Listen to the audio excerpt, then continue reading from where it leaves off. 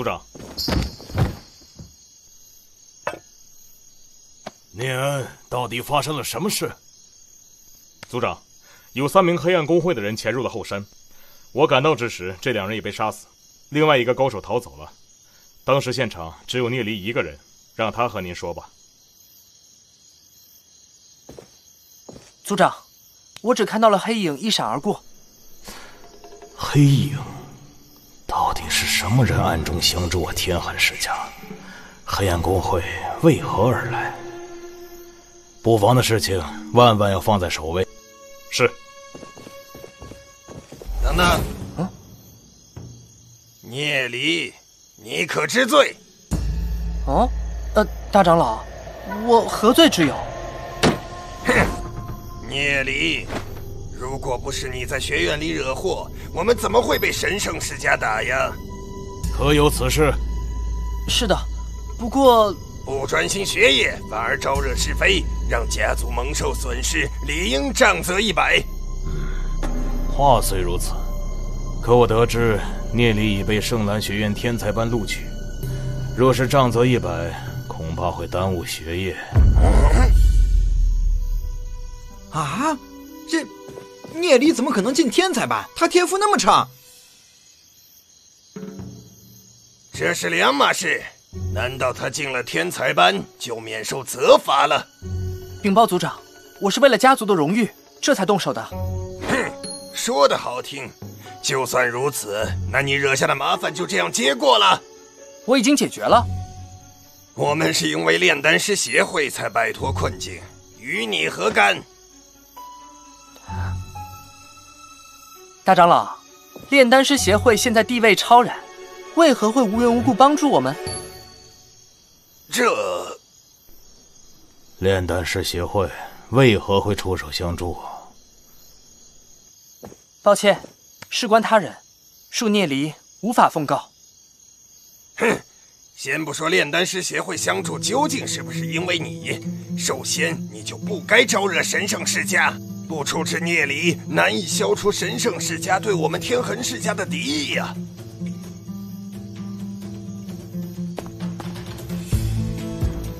大长老，为何您只考虑对方的想法？您真的是天痕世家的长老？放肆！我乃秉公办事。秉公？仅仅因为神圣世家势力大，就要如此重罚于我？作为天痕世家的执法大长老，如此做事，你心何安？你竟敢！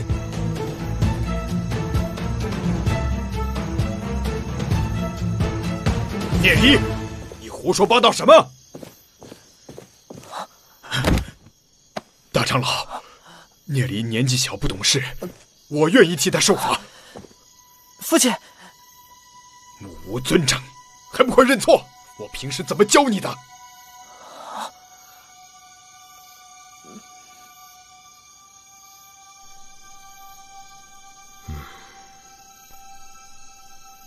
聂明，快起来！事情的前后因果都没有调查清楚，我们是不会随便责罚聂离的。何况我们并没有什么实际损失。聂离真是长大了，性格比以前坚韧多了，不愧是进入了天才班的学生。族长，聂离说的没错，庇护族人是家族的首要职责。如果仅仅为了给神圣世家一个交代，就让族人蒙冤受刑，只会让族人寒心。聂恩，把这2具尸体带下去，好好调查一番。是。聂离，你刚从学校回来，别碰到这样的事。先回去好好休息吧，改天我再考察一下你的修炼成果。是。报，族长，炼丹师协会杨新理事到访。什么？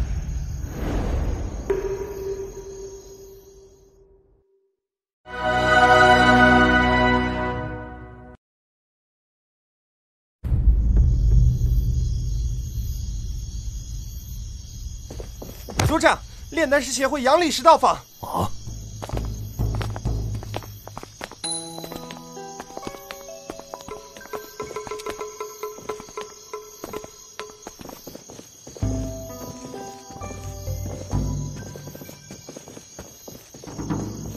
良心，他怎么来了？还敢躲在路中间，这可是大人物。杨理事，你怎么来了？快请坐。看来聂离确实和炼丹师协会有关联，只是为什么会如此看重聂离呢？我们刚好在附近扎营收集药草，听说你们被黑暗公会袭击，就赶过来看看。那位神秘强者不是炼丹师协会的人？哦，方才黑暗公会确实来了3人，据我猜测，只不过是觊觎我家宝库的小毛贼。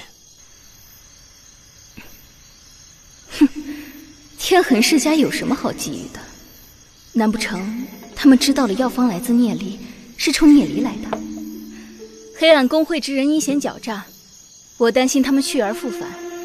我想派几个黄金妖灵师帮忙在此驻守，您意下如何？族长，恐怕有些不妥吧？这有何不妥？大长老，您是觉得炼丹师协会对我们有所企图？混账！你还敢说话？之前的事还没教训你。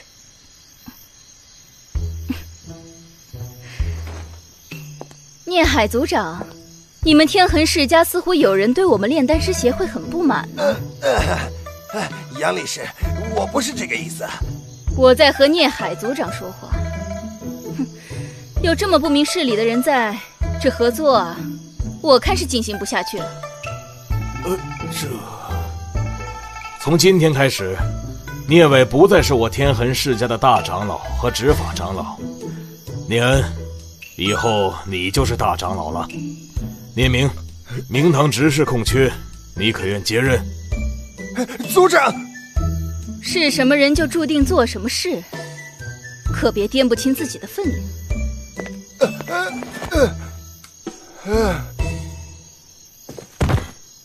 谢族长。谢谢族长。不必多礼了。杨理事，合作的事既然没有认为我居心叵测的人了，当然可以继续下去。好好，那理事何时派人过来协防，我亲自去迎接。明天吧，夜已深了，我们就不打扰了。好好，小林，你快去送送杨理事。哦，是。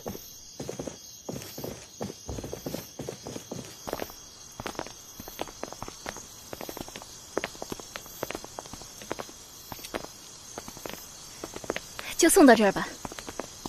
还说是收集材料，我看你们是在跟踪我吧？怎么能说是跟踪呢？我们也是为了保证你的安全。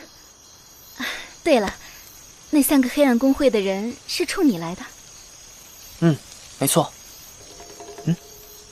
我不小心发现了他们的真实身份。啊？你说什么？今晚逃走的那个人，被手下称作云华执事。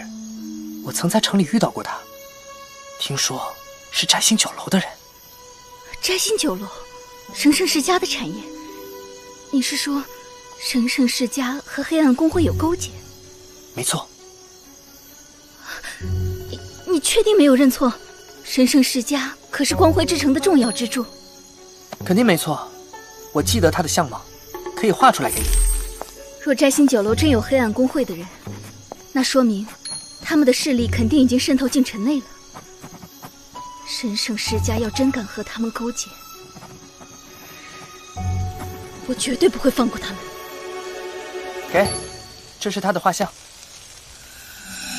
事关重大，我这就派人去调查。聂离，你放心，我会多派些人来保护你的。杨欣姐姐，你快回去吧。告辞了。哎，这样跟着我，恐怕不是想保护我，而是想找到我那个所谓的师父吧。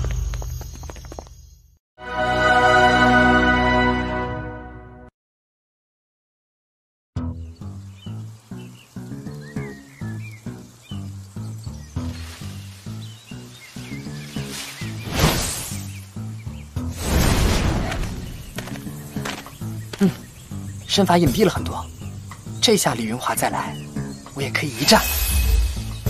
小黎，吃早饭啦？啊，哎，来了。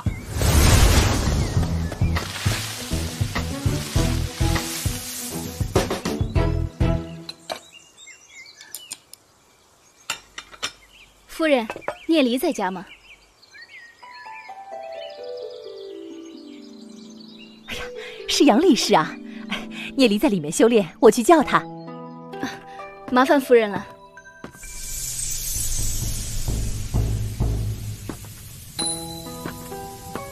小黎呀，杨理事来找你了。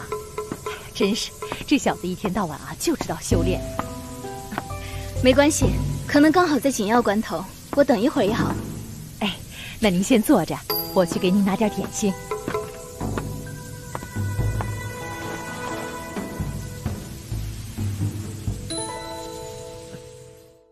杨理事，来找我有什么事吗？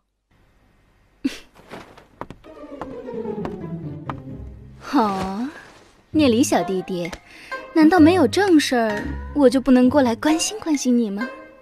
哼。杨理事可是大忙人啊，就不要来捉弄我一个小孩了。不解风情，我就过来问问，尊师给的丹方除了之前那些，还有其他的吗？比如解除迷幻或者解毒的。哼，杨理事，想求丹方，古岩会长却连面都不露，是不是太没诚意了？这可就冤枉会长了。之前的丹药需求量太大，对炼制者要求也高。古岩会长一直在日夜兼程炼丹呢。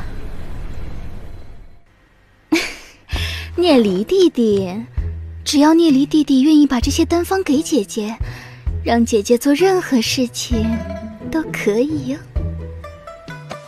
哎，好了好了，我这的确有，给你就是了。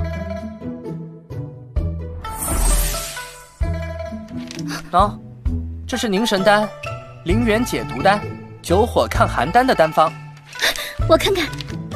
暂时只有这3种，不过都是很实用的丹药，尤其是抗寒丹，杨理事想必也知道它的作用。当然，这可是对抗风雪妖兽的好东西，已经失传很久了。尊师真是神通广大。聂离弟弟，如果尊师有了新的丹药配方，可不要忘记告诉姐姐哦。记得随时来找姐姐啊。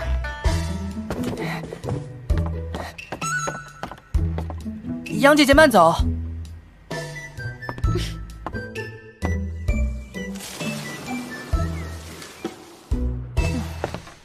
族长，聂恩长老。小黎修炼好了。哦，你们在等我？族里出什么事了吗？我们接到了红月世家的信函，邀请我们天痕世家参加珍品拍卖会。红月世家贵为7大豪门世家之一，其举办的拍卖会定然会有无数奇珍异宝流出，你也该去见识见识了。嘿，那就多谢族长了。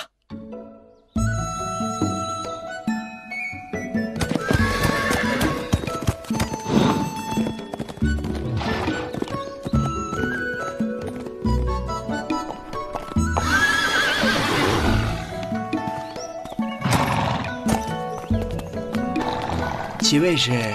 天痕世家。哦，原来是天痕世家的几位大人，请跟我去2楼贵宾间。几位，请。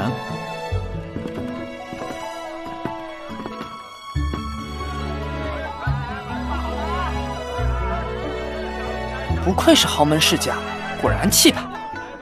我们第一次受邀参加豪门世家拍卖会，竟然被安排在了贵宾间。是啊，这大概是沾了炼丹师协会的光。聂海族长。哦，池峰族长，好久不见呐！哈哈，聂海族长别来无恙啊！托您的福，还算过得去。我看是托炼丹师协会的福吧。哼，聂海族长当起狗腿子来，还真是春风得意呀。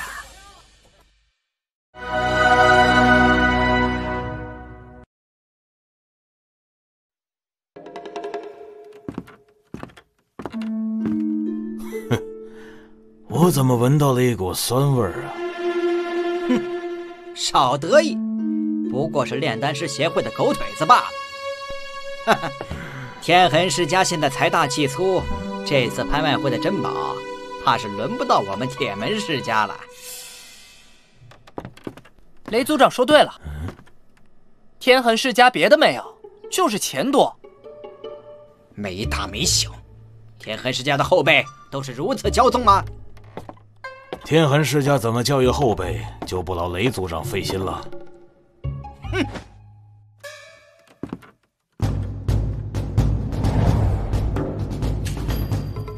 要开始了，咱们先入座吧。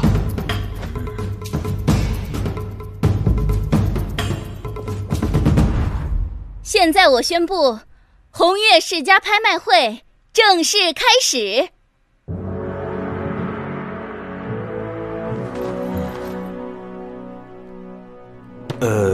那个小黎啊，我们家族才刚恢复了些元气。族长放心，一会儿我拍下来的东西会自己付账的。啊？第一件拍品是从清河镇遗迹获得的一块不知品种的古玉，起拍价300妖灵币。350、500、650。是块能滋养佩戴者的灵魂力的初级名玉，品质不错，值个几万。天痕世家2500妖灵币。2500这么高啊！天痕世家2500一次，2500两次。2500妖灵币买块破玉，哼，这聂海真是个蠢货。2500三次，成交。这枚空间戒指是从宁幽城遗迹带回的，周身没有一丝瑕疵，里面足有2800多万方的空间，起拍价15万妖灵币。哎，好贵啊！空间这么大，也算是值了。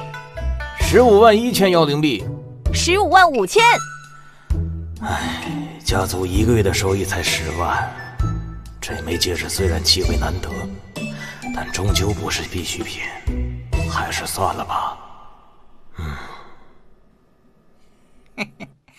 铁门世家17万妖灵币，17万妖灵币一次。正好最近杨欣送来的钱太多，我的戒指都塞不下了，刚好买个新的空间戒指。天痕世家20万妖灵币。什么？下台价20万妖灵币，成交。哎呦，一下子花掉了21万，聂离这小子也太有钱了吧！下一件拍品是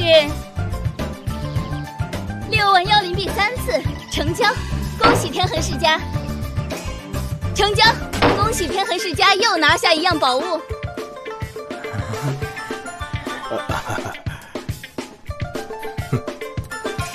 接下来要拍卖的是一套黄金级别的战甲。哇，好绚丽的光芒！这东西稀罕，没见过。好强大的战甲！这套黄金级别的战甲封印了一只赤炎之虎的妖灵，所以起拍价60万。100万！100万！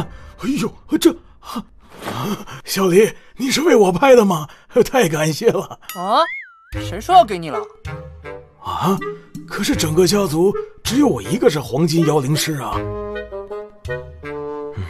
我可以留着，以后自己用啊。100万3次，成交！恭喜天痕世家。没事啊，咱不气。聂海族长，天痕世家真是富有，恭喜聂海家主啊！哈哈哈。还好。嘿嘿，看我给咱们家族挣了多少面子。小黎啊，你还要买多少东西啊？当然是看中的都买啊！啊，都买？这杨欣到底给了他多少钱呢？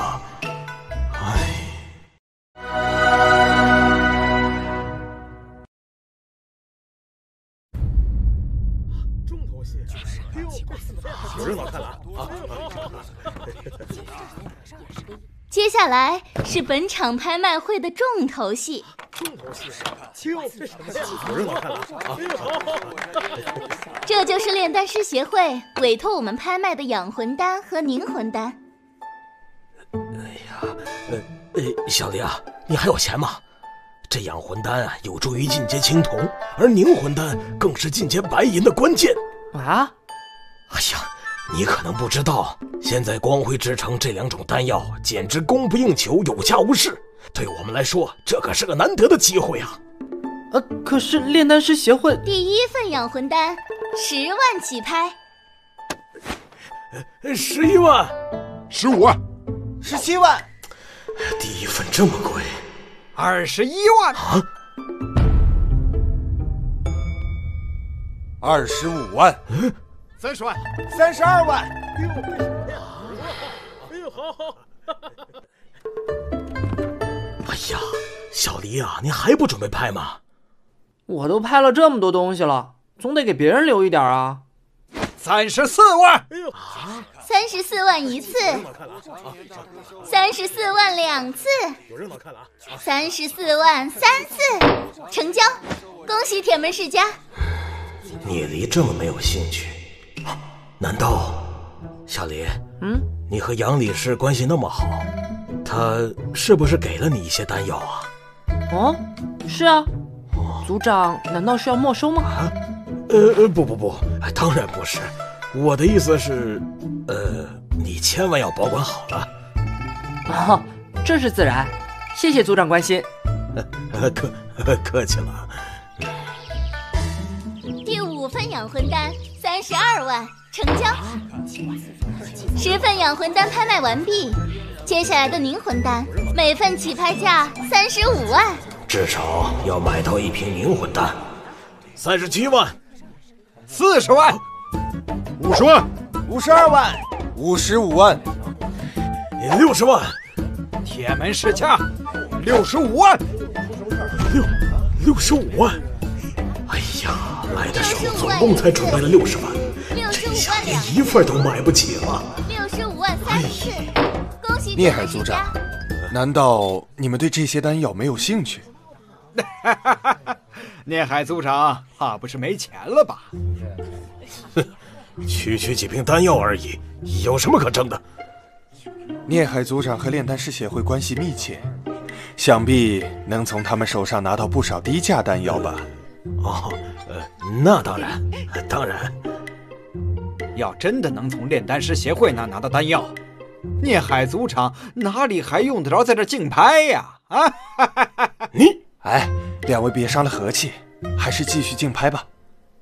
小黎，要不然先帮忙拍1份，这批丹药对家族的发展太过重要了。钱的话，就算家族先欠你的。嗨，不是我不想帮忙，而是这丹药真没买的必要。啊！嘘。喏，这里面共有养魂丹5000枚，凝魂丹600枚，以及淬魂丹100枚，就当孝敬给大长老了。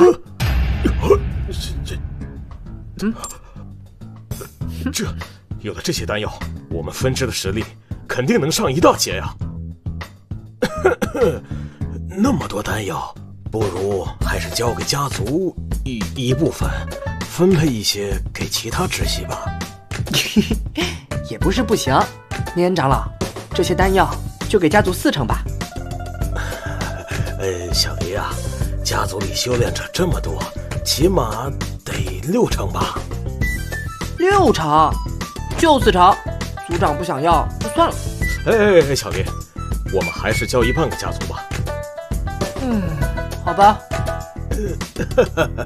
大长老果然识大体。啊？组长的意思是我不识大体喽？不，小黎最识大体了。成交，恭喜铁门世家，凝魂丹拍卖完毕。为了区100枚凝魂丹就抢成这个样子，真是有失大家风度啊！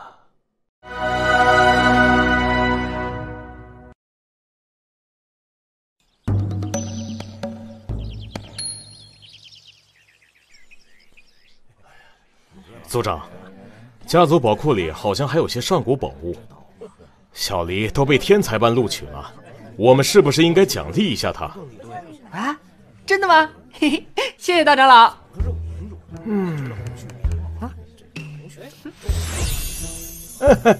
哎呀，没问题，当然没问题。天痕世家是你的家，有看上的尽管拿。嘿嘿，族长真是慷慨。这瓶赤炎淬体丹，您先拿着，等我去家族宝库挑选完，还会再给家族留一些九转丹的。嘿，真是客气什么呀？下一件珍宝是来自圣明世家的圣明草，10株起拍，起拍价50万妖灵币。孽海族长连1瓶丹药都没拍下来，是不是买不起呀？天痕世家100万啊！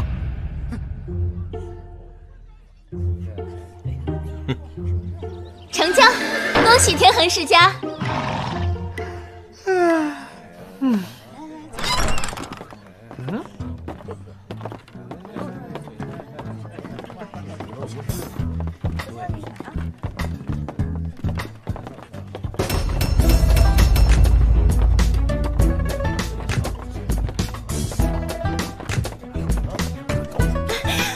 欢迎！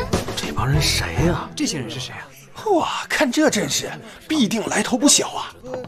哦，3大巅峰世家、炼丹师协会，还有豪门世家，这些人怎么会来？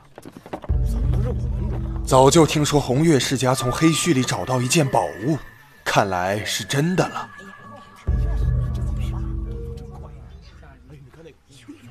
拍卖会就要结束了。最后要拍卖的这件压轴宝物，各位仔细看呢。哇，哎，这什么呀？神了！哎，这是宝贝吧？你看这个，哇！这是……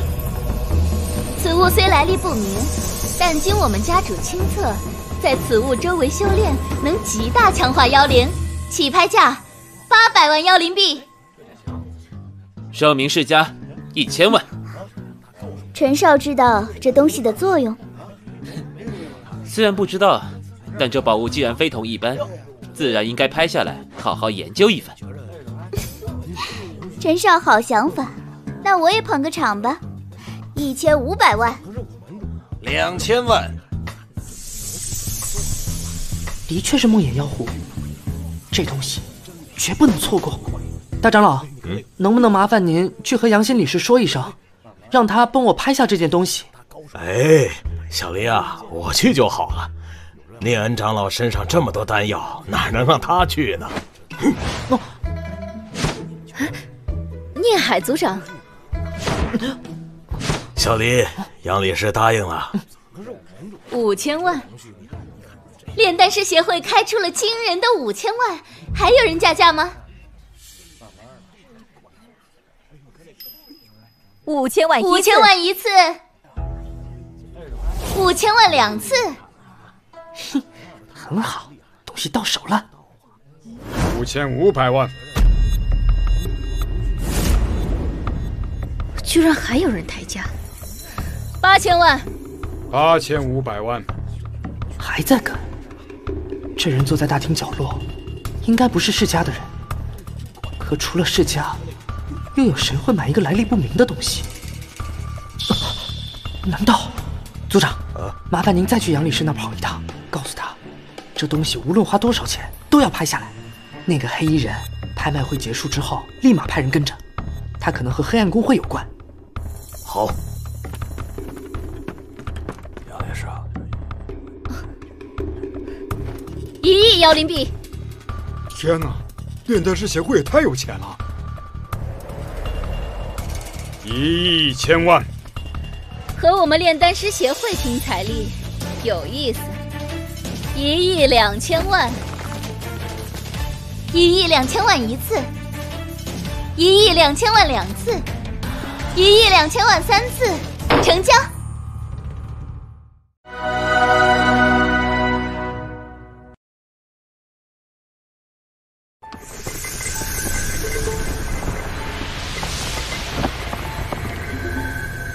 聂离弟弟，花了这么大价钱，你知道这东西是什么吗？不知道啊，但我师父可能知道。原来是买给尊师的呀，那赶快说好。这里是1亿2千万，这次麻烦杨理事了。哎，这件东西就当是我们炼丹师协会送给你师父的一片心意吧。哎，那我替师父谢谢你们了。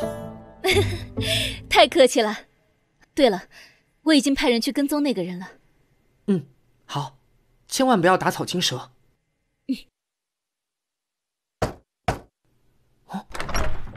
小黎，好了吗？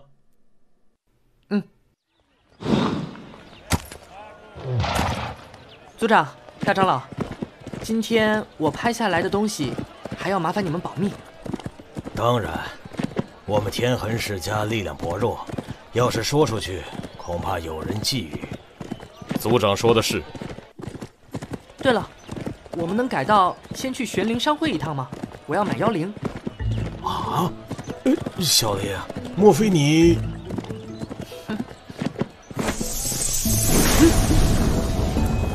好，好，好，果然达到白银级了。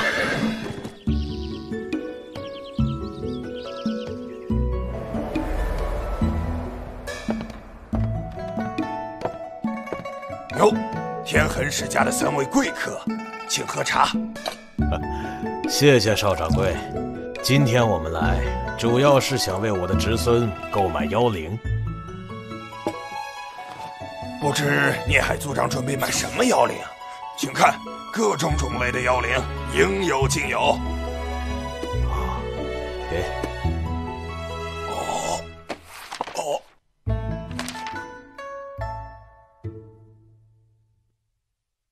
邵掌柜，梦魇系的妖灵，你这里有多少？梦魇系妖灵比较稀有，大概有50只左右。嘿嘿，我全要了。什么？小黎，全要？你一个人用不了这么多吧？嘿嘿，谁让我人缘好，朋友多啊！哦，对了，还有毒系妖灵、风雪妖灵、狂战妖灵，我也都要了。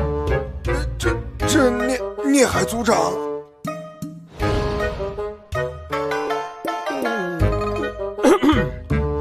就照他说的做吧。哎，对了，邵掌柜，我记得你们对客人的信息是保密的吧？哎，这个您放心，我们保密工作向来是非常好的。那就拜托邵掌柜了。哎，请您稍等片刻，我这就去仓库提货。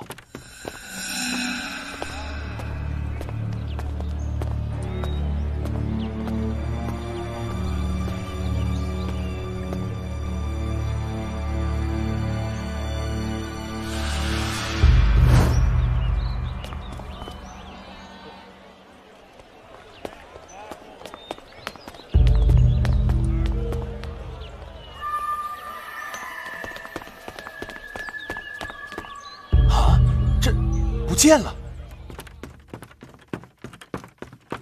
哎，小少爷，您要的妖灵都在里面了，总价6500万妖灵币，我保证给您算的都是最低价。另外，这个装了妖灵之石的空间戒指就送您了。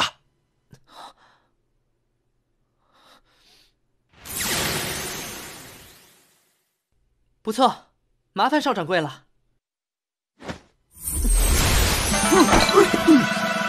6500万妖灵币，请邵掌柜钦点。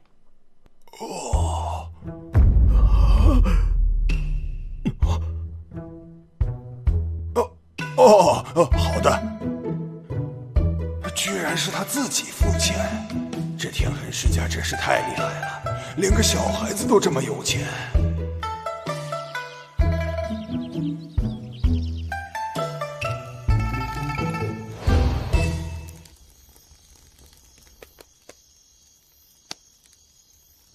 梦魇妖壶，我只知道它的一个用法。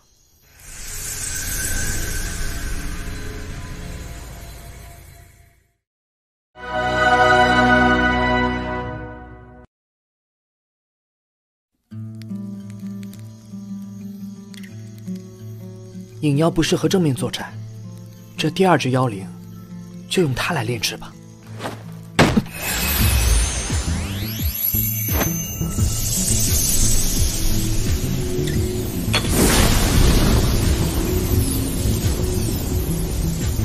妖灵不只有等级之分，还有不同的成长性。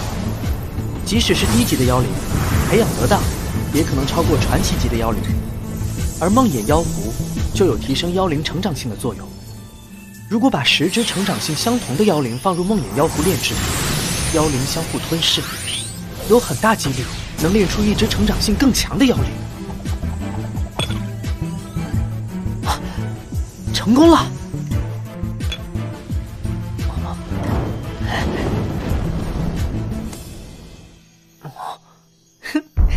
成长性良好，哼，很好。小黎，不早了，快去睡觉。哎，马上。聂离哥哥，婶婶叫你快去吃饭。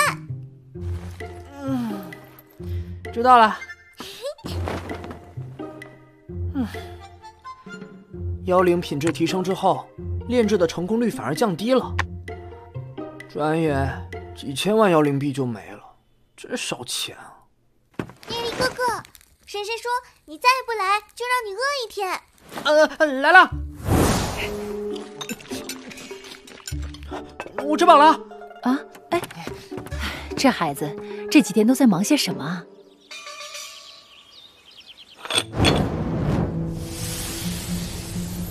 唉，总算凑够60个卓越级成长性的妖灵了。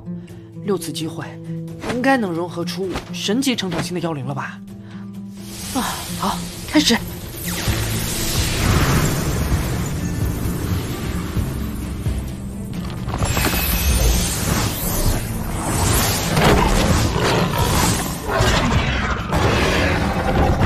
成功了！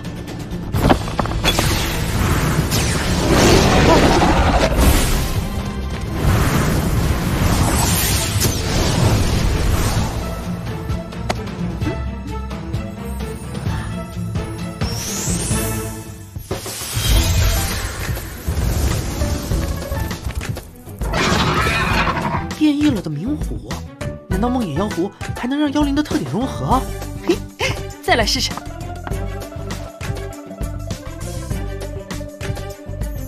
有翅膀和鳞片的赤血魔豹，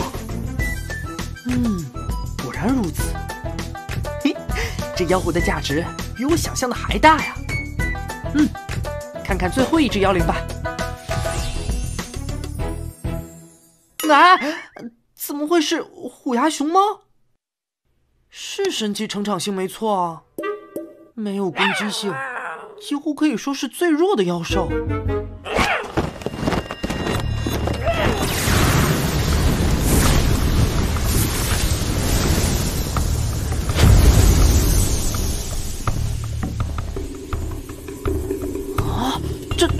这虎牙熊猫身上，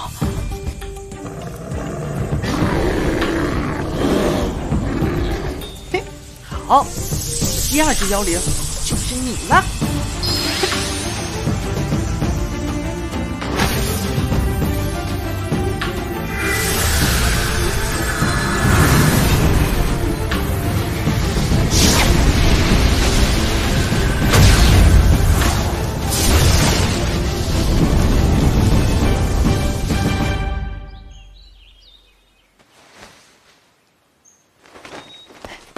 娘，我出去一趟。你都在房里躲2天了，现在突然要去哪儿啊？去后山修炼。哎呀，这小子，还是我家小雨乖。就这儿了，让我来试试你的威力吧，牙寻猫。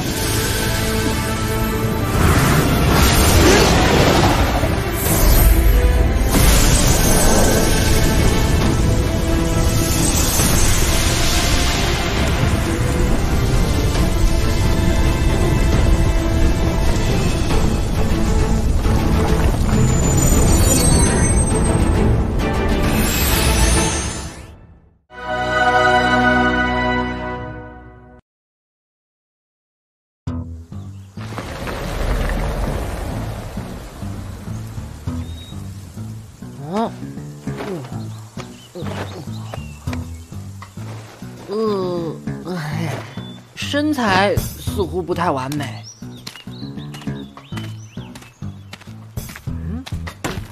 这树挺结实的，刚好试一试虎牙熊猫的战绩。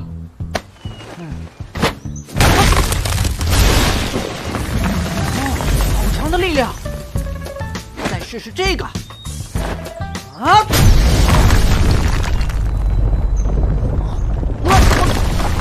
居然是这么稀有的战绩，能够控制半径大概5米内的重力。嘿嘿嘿，那就叫重力气场吧。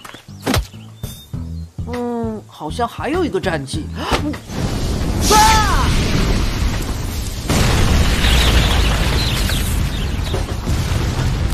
这么大动静，是谁？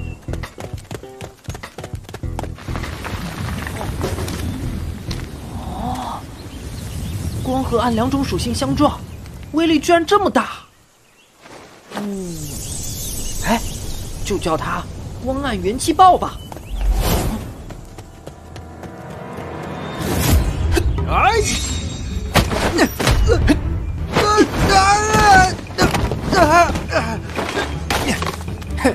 有两下子，不过我天痕世家地界，怎能让你随便撒野？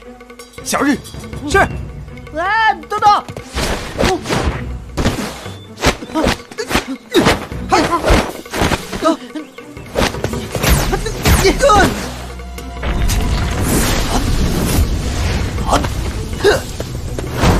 是我呀！你们不认识我啦？你是？我是你！小心！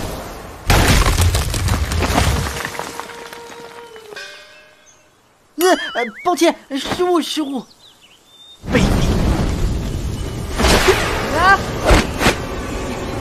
重力气场！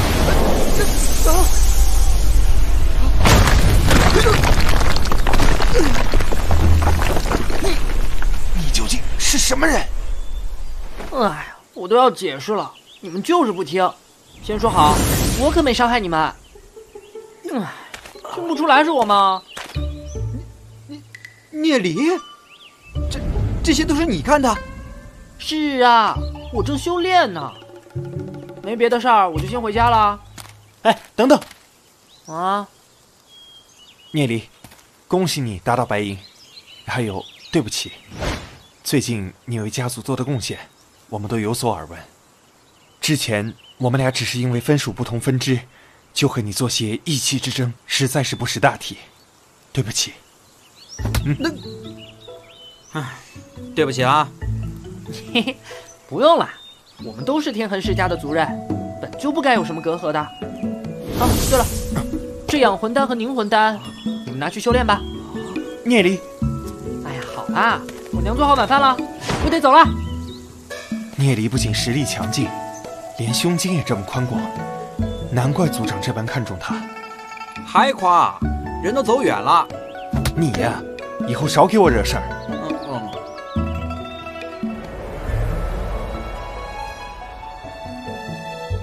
小黎，族长找你。来了。族长，我还怕您忘了带我去家族宝库呢。最近家族事务繁重，我实在抽不开身呢。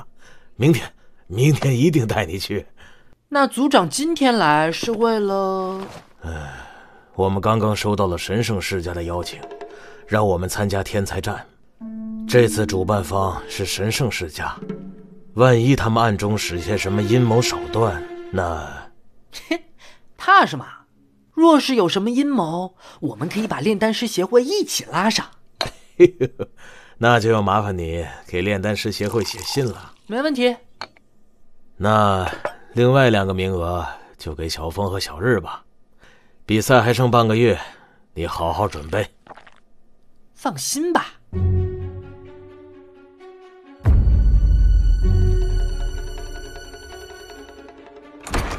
沈明长老，你来了，沈飞少爷。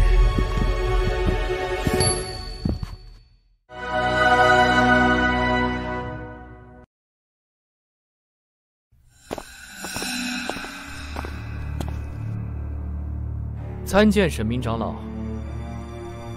参见神明长老。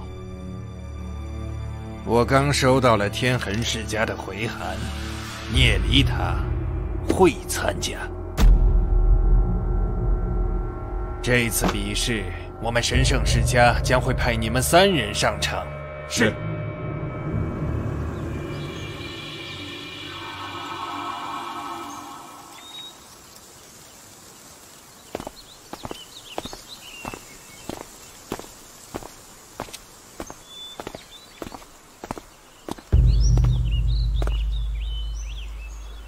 这里就是我们天痕世家的家族宝库了。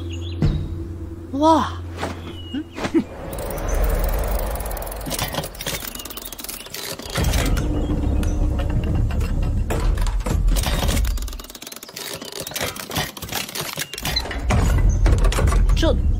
这就是家族宝库啊！哎，那宝物呢？不会都被你们搬空了吧？家族的情况你不是不知道，我们也是不得已而为之啊！快进去挑东西吧。确实有不少好东西。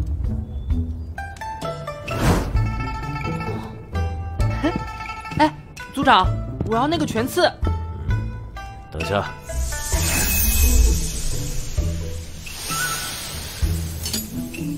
小林，你确定要这个？这玩意儿破破烂烂的，这么多年都没卖出，都无人问津。我确定。这是只有古代雷电妖灵师才能炼制的魂兵，这东西一生只有一个主人。没想到，这里居然还有一副未认主的。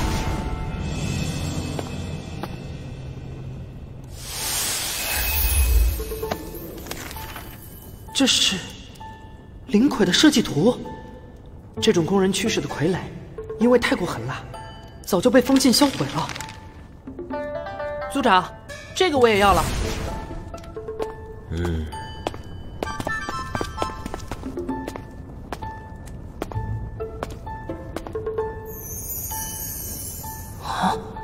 这珠子竟然连我也认不出来历，绝对不简单。族长，这个我也要。哎，别的都好说，可是这珠子它是天痕世家第1代家主留下来的，十分有纪念意义。这是2亿妖灵币和一些丹药，族长拿去添置一些新的宝物吧。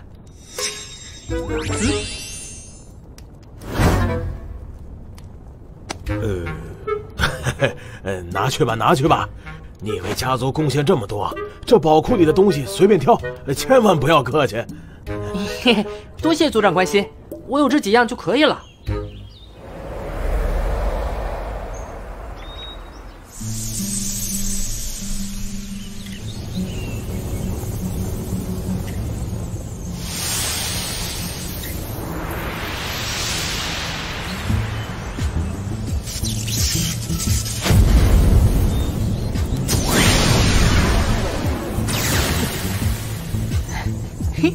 好了。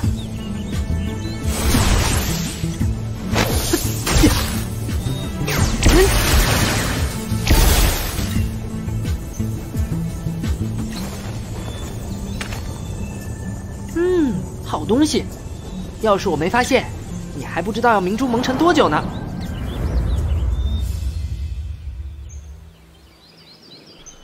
你真的考虑好了？天幻圣境可不是完全安全的。进入天幻圣境，很可能会让你的灵魂海造成永久的损伤，断绝你的修炼之路。即便如此，你还是要去。我想清楚了。跟我来吧。是。你很想变强？是。守护我想要守护的人。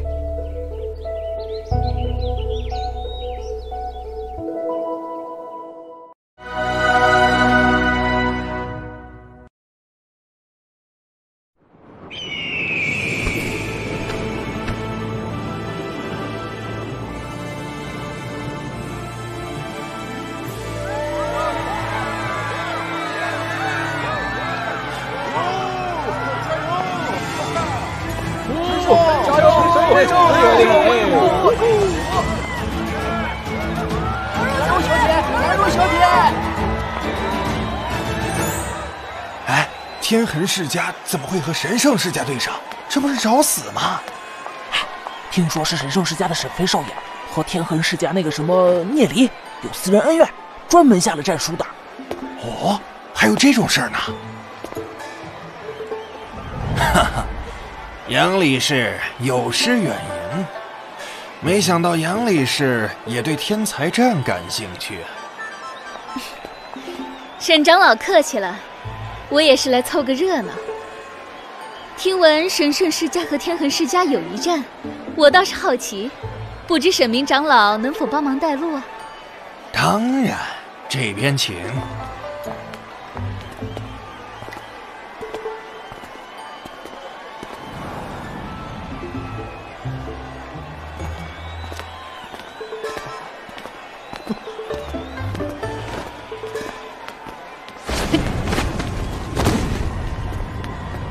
哟，沈大少爷，好久不见呢。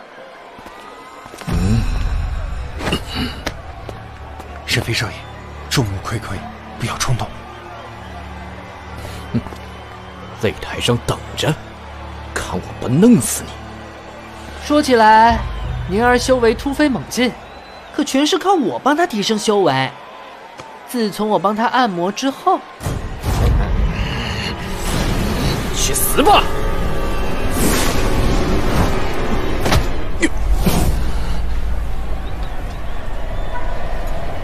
沈飞少爷，不要冲动，与其在这里伤了和气，不如擂台上见真章，如何？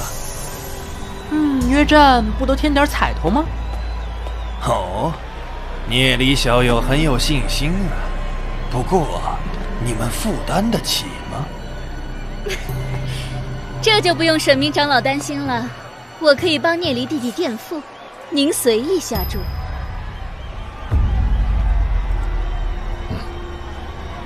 好，第一场乃是你和沈飞少爷之战，我赌沈飞少爷赢，5000万，如何？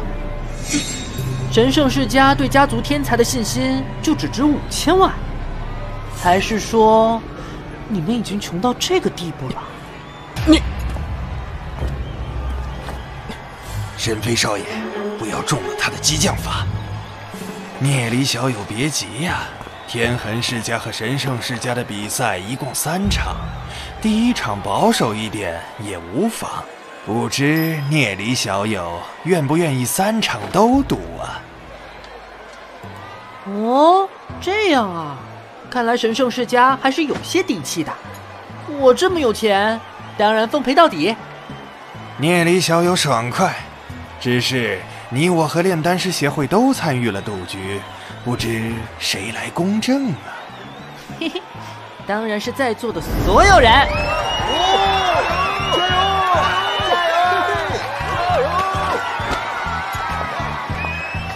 神圣世家沈飞对战天痕世家聂离，赔率一出，欢迎各位踊跃下注。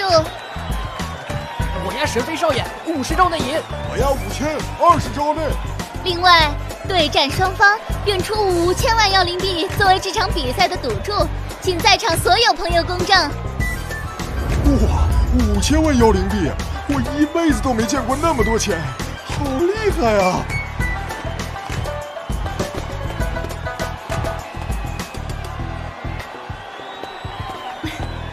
聂离弟弟，我已经买了你20招之内取胜，你可不要让姐姐失望哦。哈哈。杨姐姐就放心吧。神圣世家沈飞，天痕世家聂离，比赛马上开始，请双方做好准备。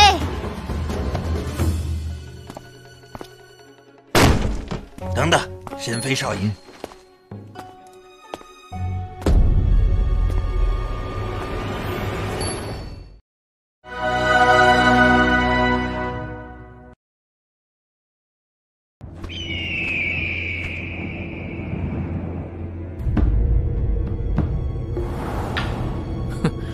沈明长老，你这是什么意思？这是2枚妖灵强化丹，你带上以备不时之需。难道沈明长老觉得我会输给他？当然不是，只是这样保险一些。沈飞少爷最好能在20招之后击败聂离，这样我们的利益才最大。那我就更用不着这种东西了。可是，够了，该我上场了。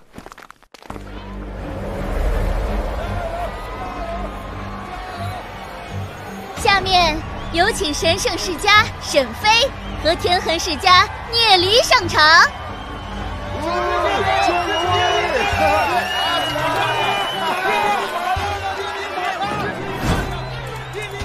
聂离，你小心点儿，这次我绝不会放过你。多谢沈大少爷提醒，我会小心的。我宣布，比赛开始。你找死！哼！糟了，沈飞少爷没有融合妖灵就冲出去了。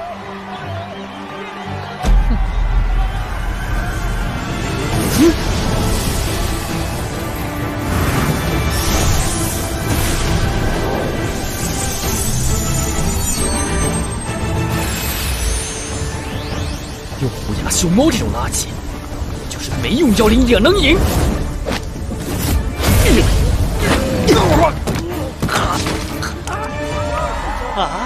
就这样被撂倒了？加油！加油！打呀！沈飞这就不行了。聂离，好样的！沈飞站起来就得打呀！沈飞加油！聂离的妖灵竟然是虎牙熊猫，聂海家主，你怎么会给他买这种妖灵？哎呀，回禀杨理事，我也是现在才知道的。这下麻烦了，沈飞的妖灵是当年沈红亲自击杀的黑金妖兽。什么？我要杀了你！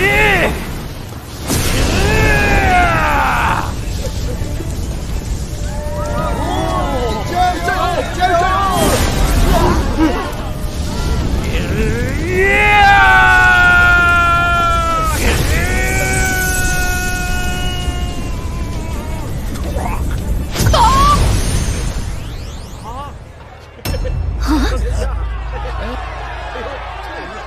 哇，太卑鄙了！居然偷袭！是他自己太蠢。生死对决，聂离怎么会给他融合妖灵的时间？想什么呢？哎，沈大少爷，你脸疼不疼啊？第1局我们认输。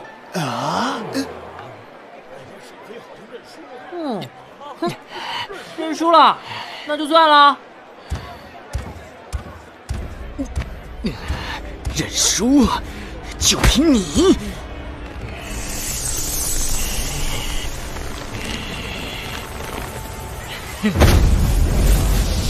赤炎黑虎，给你机会！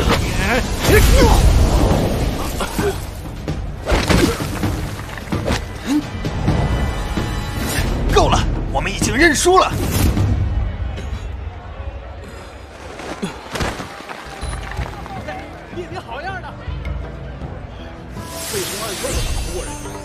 嘿嘿，沈飞兄，承让。什么玩意儿？神圣世家打假赛？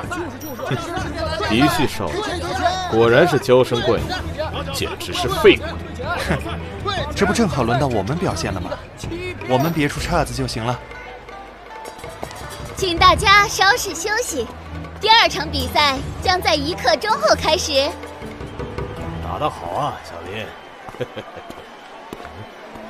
哎呀，小黎呀，你怎么这么不懂事儿啊？不会让一下沈飞少爷吗？哎，我还没用力他就倒下了，这能怪我？沈明长老。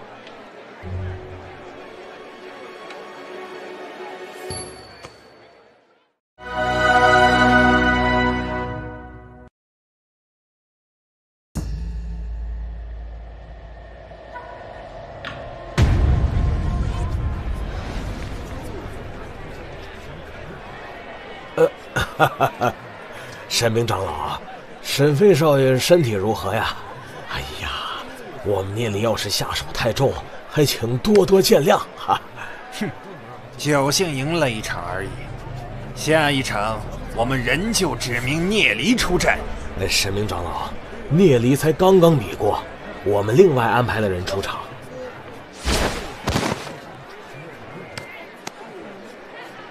哼，这可是聂离自己定下的赌约，你要是不比，整个光辉之城都将知道你临阵脱逃。哼，沈明长老，堂堂神圣世家竟想玩车轮战，不怕别人说你胜之不武吗？哼，我只问你，战还是不战？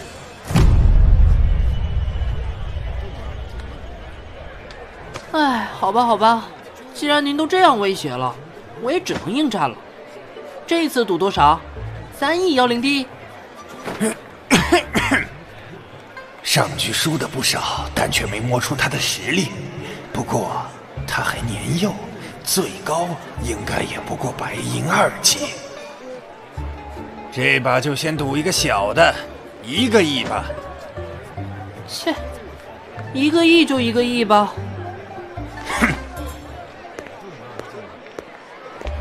神圣世家对战天痕世家第2场，沈宁对战聂离。走。哎呀，上一把被沈飞坑了不少，沈宁比那个废物强多了，这把一定要赢回来。让我们有请对战双方沈宁、聂离登场。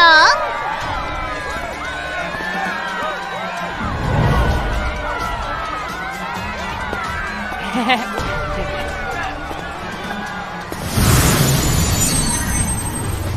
哈哈，幸会。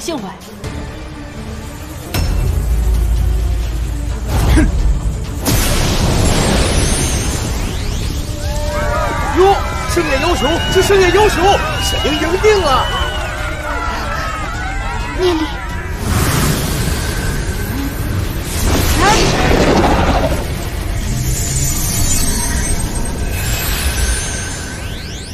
招呼都不打一个，就直接融合妖灵。真是没礼貌！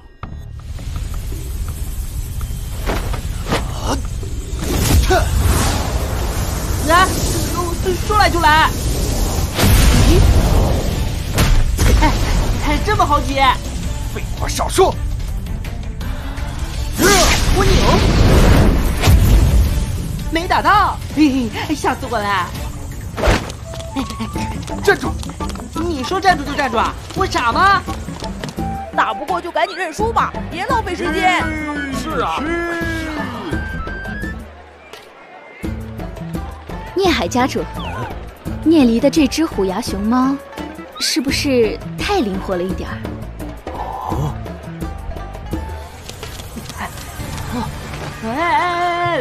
来！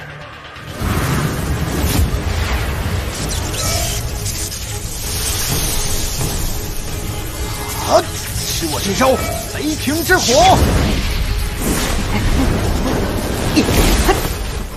好险，差点就砸中了。吃我一记！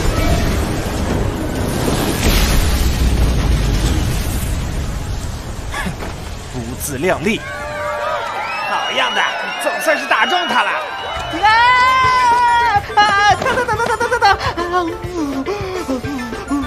什么？居然躲开了！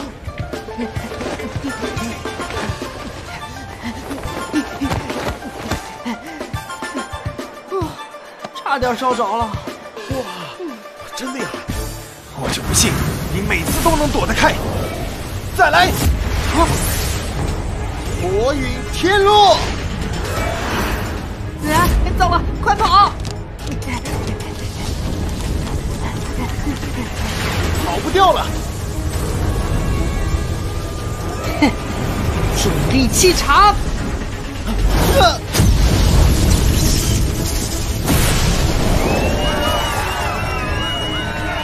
聂离，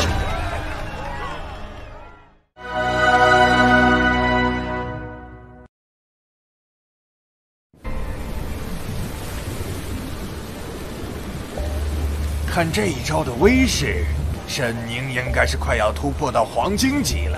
等他回来，一定要好好犒赏一下。神力必上神力！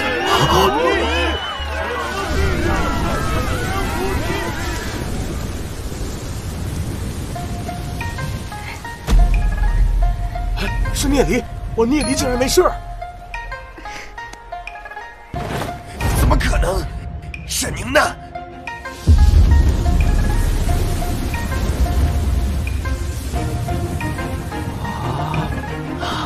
这难道沈宁的绝招没打中聂离，反而把自己砸晕了？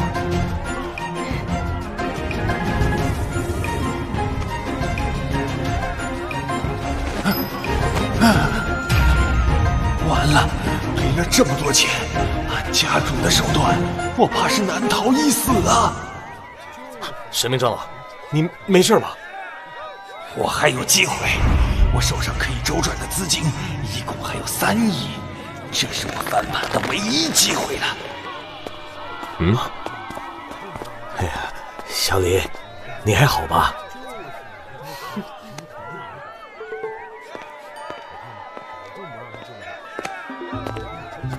嘿嘿，神明长老，我真是错怪你们了。神圣世家一点都不小气，连续让我捡了2把大便宜，真是太大方了。下一把，你可敢继续赌？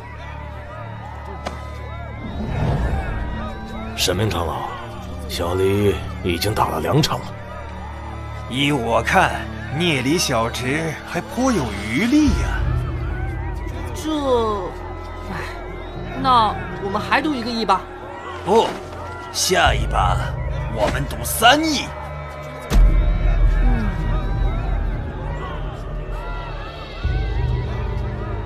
那好吧，我赌了。啊！神圣世家居然敢要3亿，他们是不是输红了眼啊？输了这么多当然急了，不过这次上场的可是沈啸，年仅23岁的黄金妖灵师，他不可能输的。万一聂离运气好又赢了呢？在绝对的实力面前，侥幸是没有用的。这回啊，他输定了。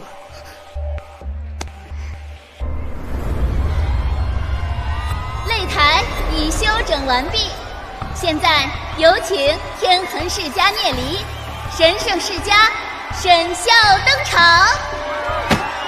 最后一局，就让我放开手脚，陪你玩玩。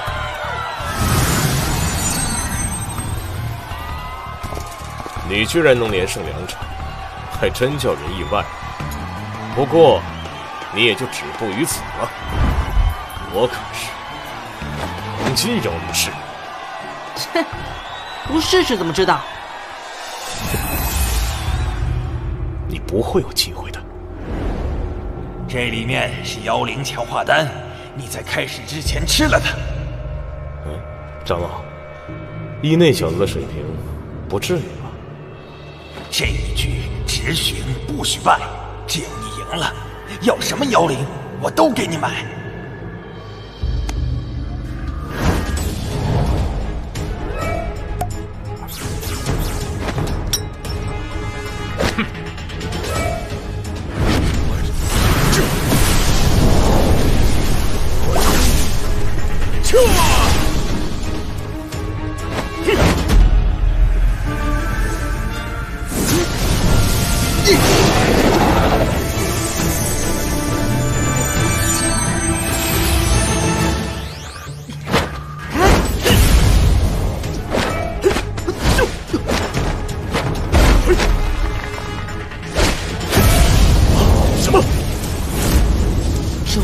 气场！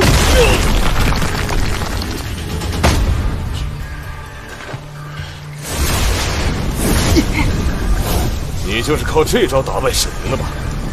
真是厉害的小鬼，看你怎么接我这招！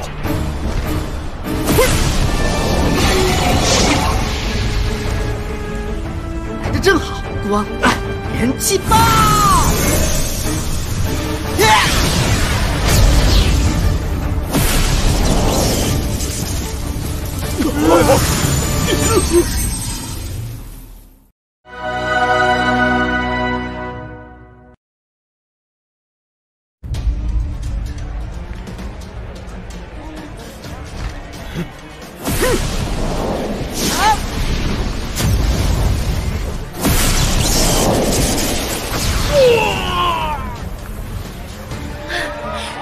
离弟弟果然没那么简单，看这威力，他怕是已经成为黄金妖灵师了。哎呀，小离期末测试的时候还只是青铜级，现在就成为黄金妖灵师了，就连夜墨大人都没有这种天赋。小离他说不定会成为光辉之城继夜墨大人之后新的传奇呀！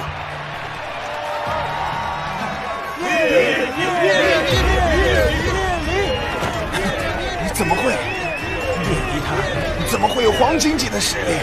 难道之前他一直在故意隐藏实力？神鞘还没败。果然比别人厉害多了。废话真多。嘿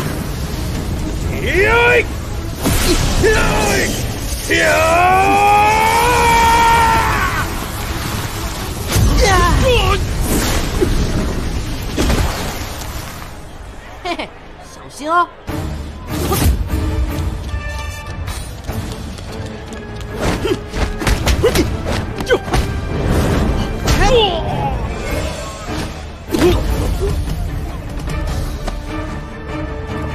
重力气场，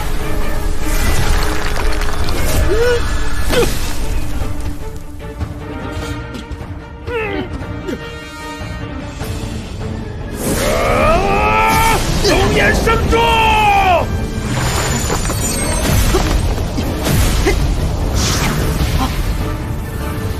去死吧！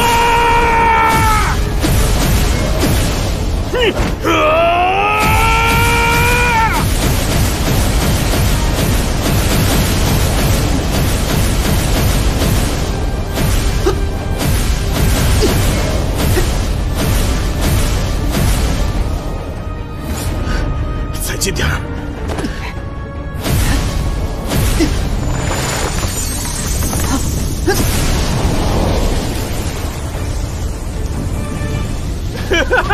中了！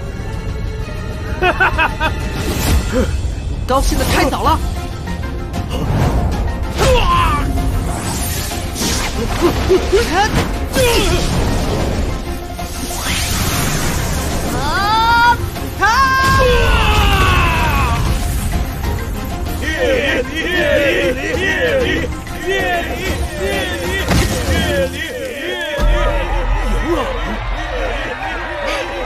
聂离弟弟赢了！啊！竟然打赢了沈秀，我天才！聂离真是天才呀！聂离干得漂亮！太好了！啊，他该不会真的能达到传奇吧？你如果能成为传奇妖灵师，说不定我真的会考虑一下。不，我才不嫁给这个花心大萝卜！获胜者聂离，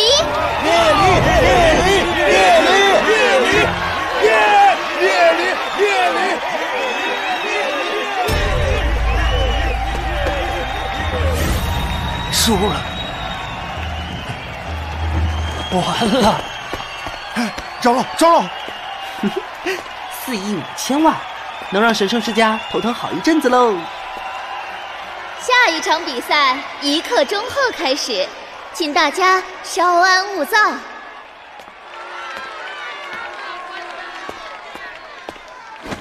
嘿嘿，紫云，你是放心不下我吗？才不是，我只是随便来看看，根本不知道你会参加。好吧，既然遇到了，我送你个东西吧。嘿，来，拿着，这是风雪系妖灵风雪皇后。黑金妖兽风雪皇后，你从哪里弄到的？放心吧，我可是通过正规途径得到的。你融合之后，可要好好培养它。可是，为什么要给我呢？明明你用的还是虎牙熊猫。哈哈，说过了呀，因为我喜欢你啊。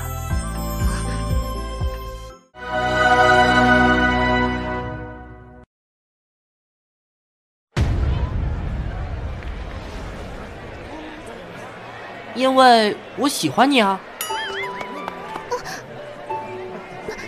那那我就更不能收了。是吗？那太可惜了。这个妖灵是我特意为你准备的呀，也不适合我。不然你先收着吧，就算欠我一个人情，以后我有事儿再找你帮忙。我哪有什么能帮你的？当然有，你可是城主的女儿，多少人想求你办事儿都求不到呢。那好，我收下了。不过，你可不能让我做坏事。那当然，我可是老实人啊。你要是老实，神圣世家也不会亏了那么多钱了。喂，那可是神兽世家先使坏的。哎，车轮战，哎，我差点就被累死了。知道了，风雪皇后我就收下了。你的人情我会还的。我先走了。喂，走错了。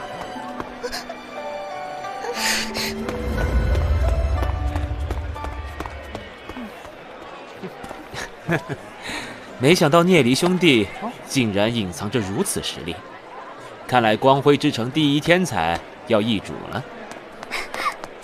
聂离赢了，太好了！真不愧是我呼延兰若看上的男人。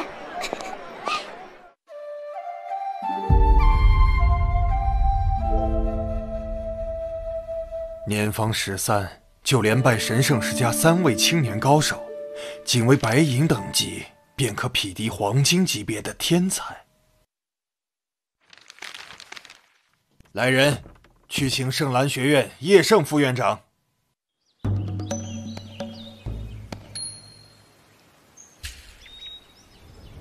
哎，听说没？咱们沈飞少爷居然被聂离打败了。哎，这事儿早就传遍光辉之城了。那天痕世家现在可是神气的不行啊！嘘，见过沈飞少爷。自己领罚去。是。沈飞少爷，你也来了。沈明长老也来等家主出关。哼，可是想好该怎么向家主交代了。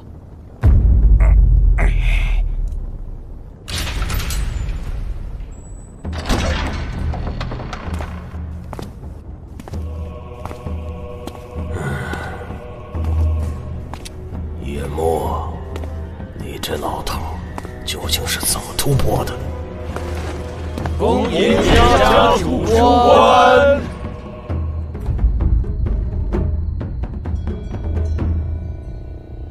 也就是说，我把家族事务交给你的这段日子里，炼丹师协会和天痕世家崛起，但却与我们水火不容。而且你还在天才战上赔掉4亿5千万，却成就了一个与我们敌对的天才少年。家主恕罪，我真的万万没想到，那聂离只有13岁，却有黄金级别的修为啊！沈明，你是执事长老，告诉我，按照家规，如此渎职，该当何罪？当斩。哼！念在你是家族老臣，我给你一个将功折罪的机会。但凭家主吩咐，我要你带人去杀了聂离。啊，聂离？可是聂离一家已经被城主保护起来了，他和他妹妹更是被接进了城主府。他总会出来的。绝不能给和我们敌对的人继续成长壮大的机会，懂吗？啊，明白了。沈明，别让我失望。属下一定不辱使命。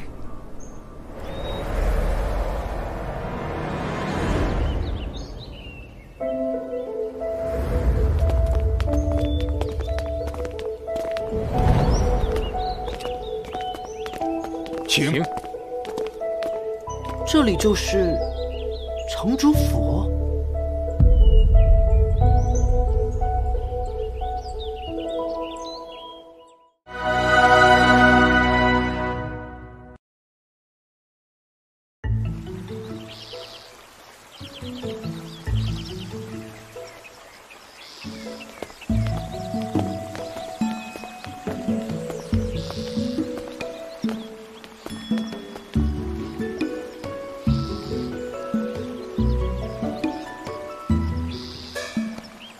聂离公子，这就是你们的住处了。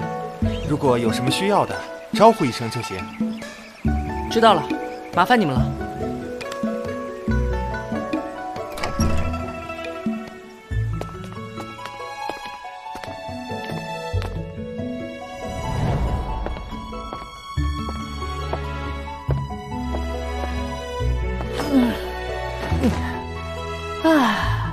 终于住进来了。聂离哥哥，为什么我们要住进城主府啊？因为这里安全啊。那些黑暗公会的坏蛋天天想害哥哥，住到这里，他们就进不来了。那爸爸和伯伯，来，嘿嘿，放心吧，有人去保护他们了。那我们现在开始修炼吧。小雨这么聪明，说不定明年就可以去圣兰学院修习了。啊，真的吗？那当然，我们小雨可是天才。耶！终于可以和哥哥一起上学了。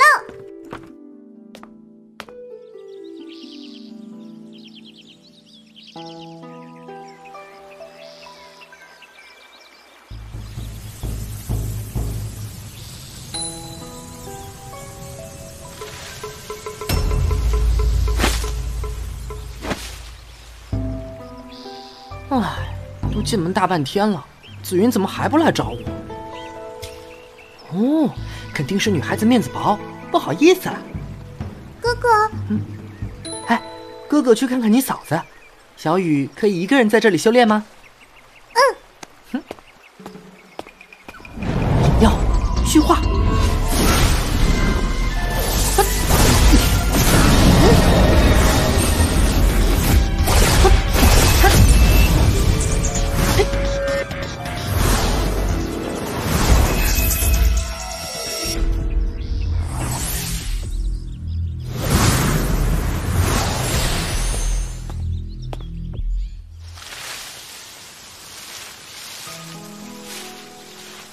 桃花，以前听紫云提起过，这里大概就是她的小院了。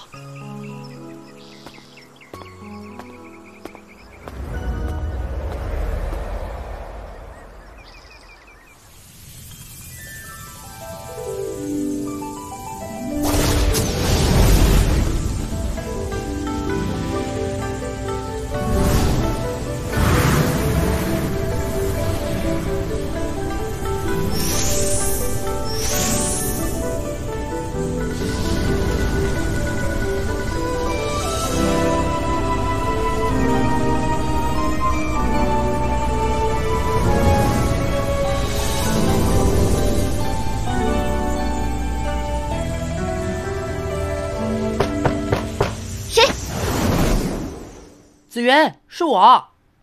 聂离，你怎么来了？嘿嘿，来跟你打个招呼。我进来了哦。什么？你等等！聂离，你个色狼，快给我出去！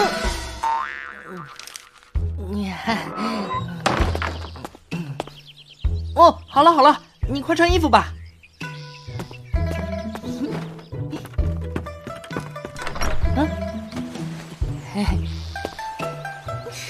聂离，今天的事我一定会找你算账的。嘿嘿，别生气嘛。嘿嘿，那我让你看回来。聂离，你流氓，快穿上！紫云，糟了，是我父亲。叶宗，他怎么来了？哎呀，我的衣服！聂离，有药。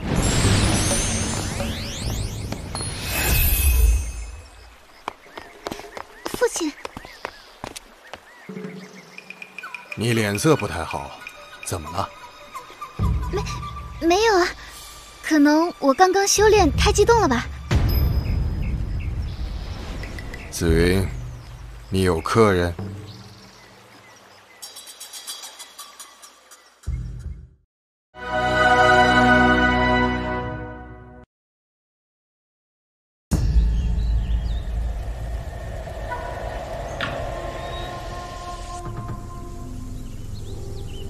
紫云，你什么时候对父亲也要说谎了？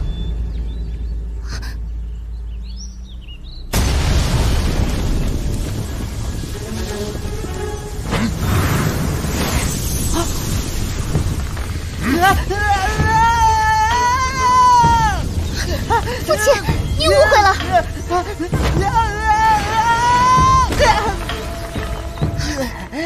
离，你还好吗？父亲，这是我的朋友，不是坏人。朋友，在下聂离，拜见城主大人。哼，原来我费心保护起来的天才就是你。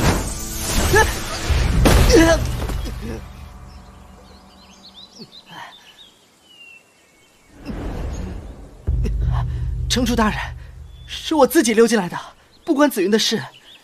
至于这个，是误会。哼，误会？光着身子来败坏我风雪世家的名声，还想推脱？会一点虚化战技，就敢在我城主府放肆？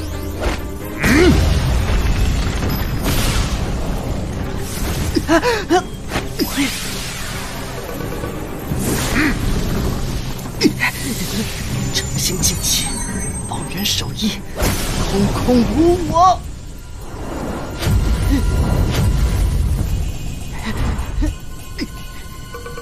哼，还挺有能耐的。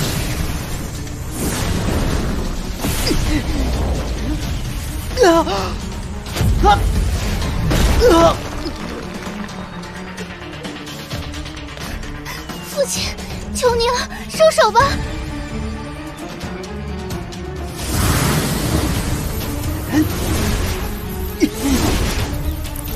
够了，紫云。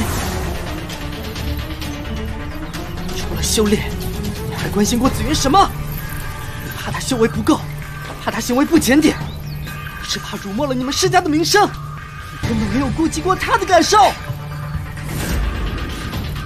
居然还有理了！光着身体潜到我女儿院内，还敢教训我？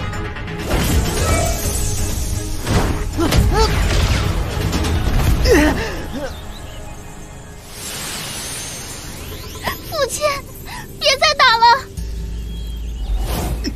紫云，别求他！该死！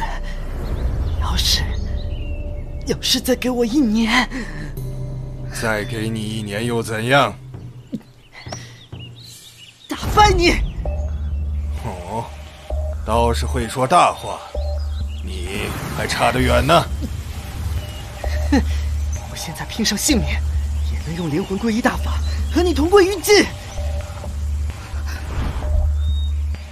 好，我便给你1年时间，我倒要看看你能搞出什么花样来。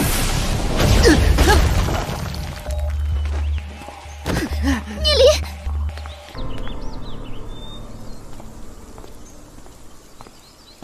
你下手太重了，城主大人。聂离可是我们协会的炼丹大师，而且背后还有高人，这些我可是和你说过的。我当然明白，换做别人，现在已经死了。哼，可笑啊！这小子还是我亲自下令接进来的。哼，能在城主手上硬扛这么多招，没想到他武学天赋也这么惊人。哼，实力是不错，但是也不知道这小子脑子怎么长的。屁大的孩子就敢到城主府调戏我女儿。哎，也不小了。我在他这个年纪都已经有媳妇儿了。这小子可不止招惹了1个女娃。哎，英雄本色嘛，不然呢？城主要把他赶出去吗？把他招进来，若是又赶出去，岂不是自打耳光？堂堂城主，竟然因为一个小孩子而如此憋屈。唉，都是为了光辉之城。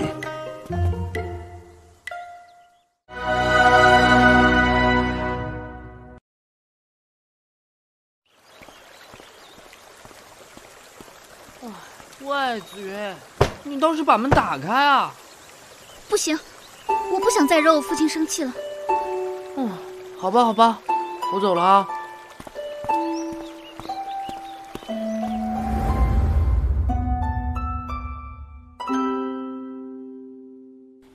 炼丹师协会最近产出的高阶丹药就是这些，等夜魔大人回来之时，应该就可以凑齐。那便辛苦古岩会长了。古岩会长，你可曾听说过灵魂皈依大法？灵魂皈依大法？方才聂离那小子竟说，这灵魂皈依大法能做到与我这黑荆棘同归于尽。若果真如此，还请会长帮我把这东西从他口中套出来。城主，万万不可，这可是两败俱伤的招式。只是有备无患罢了。最近黑暗公会可是越来越不安分了。难道夜魔大人又传回了什么消息？不错，黑暗公会想驱赶妖兽，利用兽潮进攻光辉之城。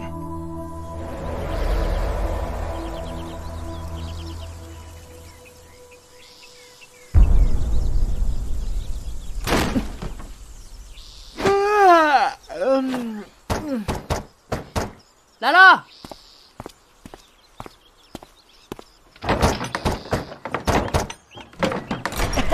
聂离，我们来看你了。哎，你们怎么来了？听说你追叶紫芸都追到人家家里去了。作为好兄弟，我们当然得来给你加油助威啊！聂离，听说你打败了神圣世家的天才沈啸，现在就这样展现实力，真的合适吗？放心吧，现在我已经融合了妖灵，就是面对黑暗公会，也有了自保的手段。既然有机会坑神圣世家一笔，何乐而不为呢？你可是把神圣世家坑惨了。可和他们家族完全敌对，似乎也不好。哎呀，算了吧，他们肯定不会放过聂离的。就算他们放过我，我也绝对不会放过他们。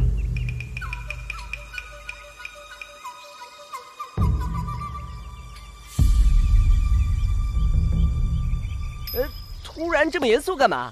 不就是一个神圣世家嘛，不用担心。哎，还有我们呢。嘿，好兄弟。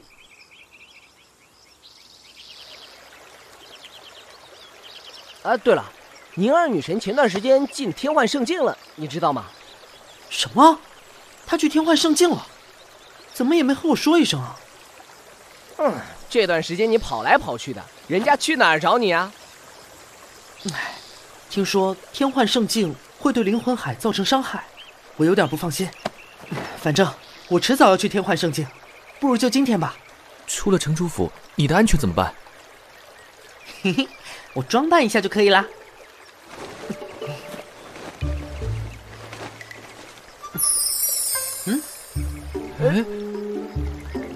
哇，你还会这种功夫啊？哦，对了，这些给你们。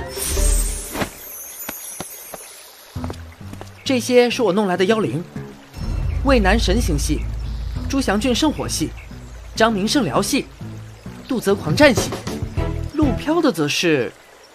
嗨，我就不用了。前几天我终于突破到了白银，家里老头子被我的努力刻苦感动，一高兴就奖励了我一只黄金妖灵，未来我就能成为黄金妖灵师啦！嘿嘿，黄金哦！哎，那可太可惜了，我给你的可是神级成长性的赤血魔豹。可以帮你达到传奇级别的。不过你既然不要的话，谁不要了？啊，我可没说过这话吧？不是要去学院吗？啊，走了走了。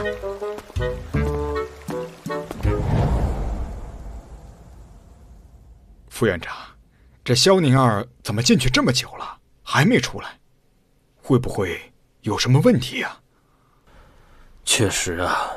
虽说天赋越高的人停留的时间就越长，但这也太久了。副院长，有3个学生找您。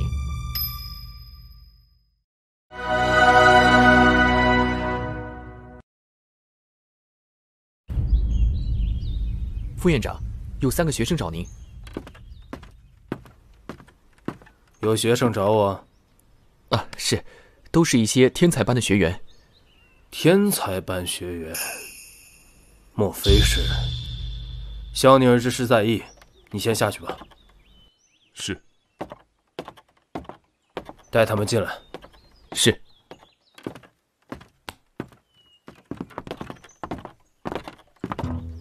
杜泽、陆飘，你是？哦，副院长大人。哼，果然是你啊，聂离。我听说宁儿她进了天幻圣境，我也想进去，不知可不可以？当然，你已经证明过你的天赋了。你准备什么时候去啊？我想现在就去。哦，现在？恐怕你是不放心小宁儿吧？跟我来吧。多谢副院长。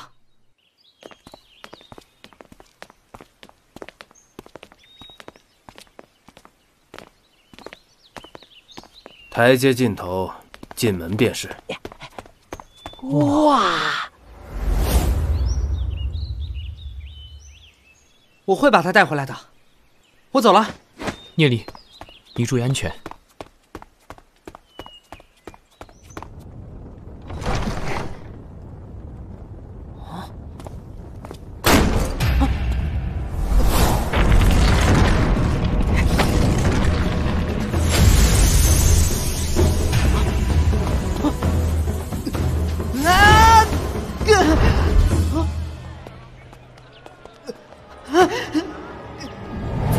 怎么回事？我的灵魂海在飞速扩张。紫云，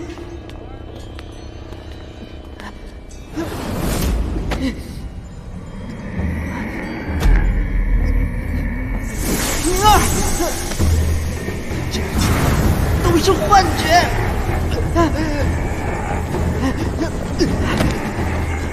灵魂海扩张的太快，身体要吃不消了。我必须赶快巩固一下。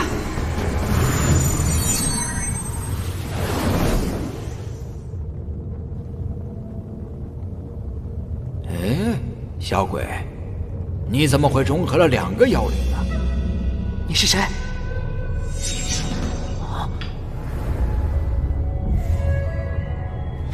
因为我修炼了特别的功法。哦，这么神奇，是什么功法呀？你还没回答我的问题呢。你是谁？啊！你居然能在灵魂海里找到我？嗯，不错不错，天赋还真是不错。老夫今天心情好，就勉强收你为徒吧。啊？谁说要拜你当师傅了？还有，你是谁啊？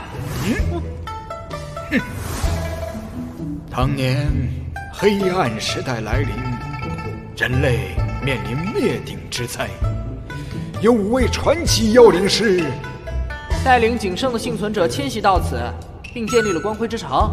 这些我都知道。你接着听就是了。眨眼间过了100年，那几位传奇妖灵师相继离去。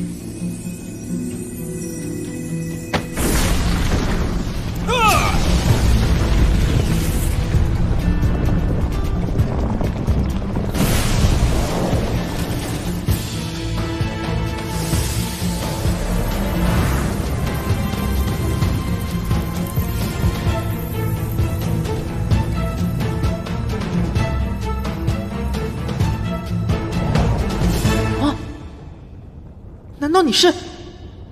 没错，我就是光辉之城的5大始祖之一，叶岩。原来真是始祖大人，失敬失敬。可是我对成为你的弟子真没什么兴趣。你知不知道，你放弃的是一个多好的机会？要是有我的教导，你有极大的机会成为传奇妖灵师。可是想要成为传奇妖灵师，靠我自己就可以了呀。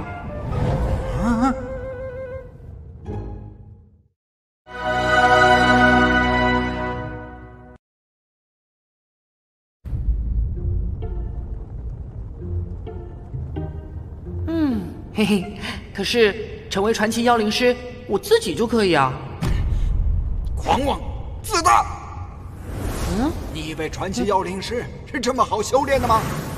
想当年，多少人踏破门槛想当我的弟子，我都没收，你竟然敢拒绝，愚蠢！就连在这天幻圣境里，我也只教导过3个学员。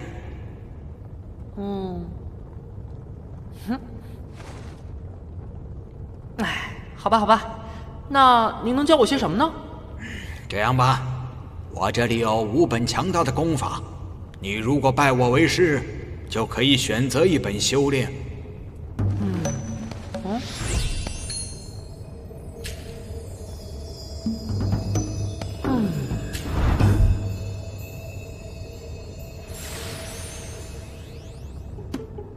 哎，苍狼诀，这本功法确实能修炼到传奇。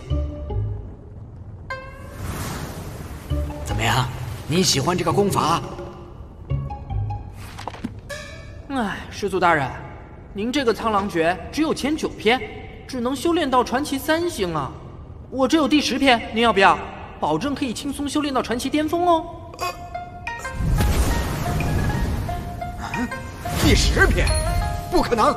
我苦苦寻觅了10几年都没有集齐，你怎么可能？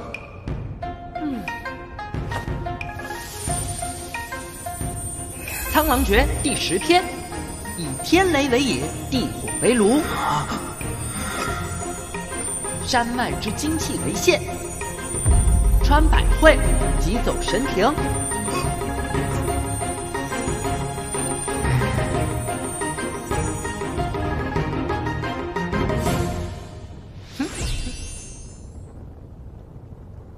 这小鬼到底什么来历？知道这么多，居然还要反过来教我！唉，师祖大人，这5本功法都太差劲了，怪不得您才刚刚达到传奇境界。才？对啊，我这里还有3600多种超级功法，随便哪一个都比这5本强。您要是拜我为师，我说不定还会给您讲解一番。你够了！嘿嘿，帮您重塑肉身，也不是不可能的事情。啊！重塑肉身，怎么可能？您虽然肉身已消散，但灵魂凝实。等我修为达到传奇，帮您找一具同属性的肉体，再配合秘法，重塑肉身并不是难事。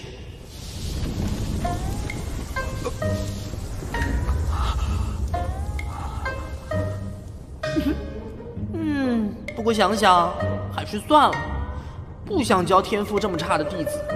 180岁了才修炼到传奇境界，修炼进境太慢了。什么？你这不孝子孙！啊，我是天痕世家的，可不是您的子孙。哼，只是获得了那么一点点传承而已，就妄自尊大。哼，走了。哎，好了，总算可以修炼了。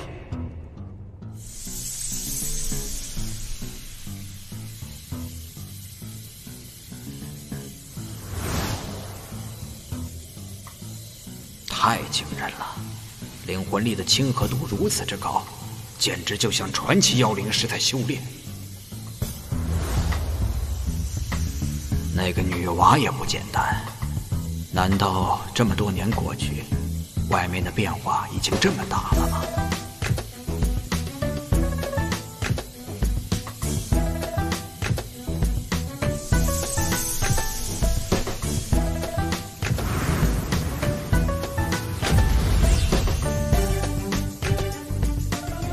小姑娘，老夫看你天资聪颖，欲收你为徒，如何？请问阁下是？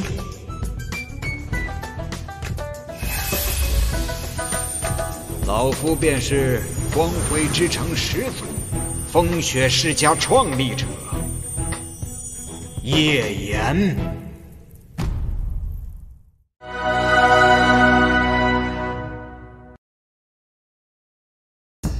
老夫便是光辉之城始祖，风雪世家创立者叶岩。始祖大人，翼龙世家萧宁儿拜见始祖大人。不必多礼，小丫头。不知现在光辉之城如何了？始祖大人放心，光辉之城一切安好。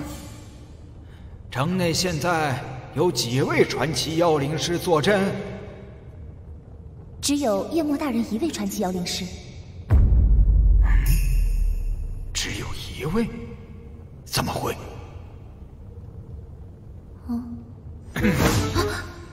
小姑娘啊，我看你的功法似乎有些不足，不如你给我看看，说不定我还能给你指点一番。你这老骗子！聂离！灵魂体，小子，你怎么死了？哼，我可没死，只是用法术灵魂出窍了而已。宁儿，你可别被他骗了。骗？我只是想看看他修炼的功法有什么缺漏而已，谁稀罕你们的功法了？其实给你看看也不是不可以，不过不能白看。你想要什么？我要天陨神雷剑。臭小子，那把剑可不是你能拿来玩的。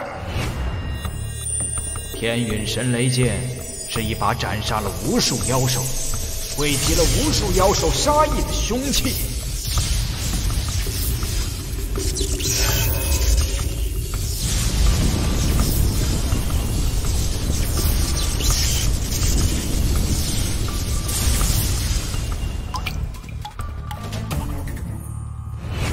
那剑，我就算让你拿，你也绝对驾驭不了它。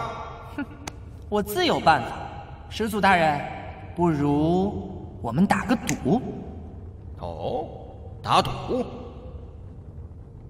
嘿，如果我能降服他，那夜岩始祖，你以后就跟随于我；如果我失败了，风雷翼龙诀就白送你了，如何？哼，没大没小。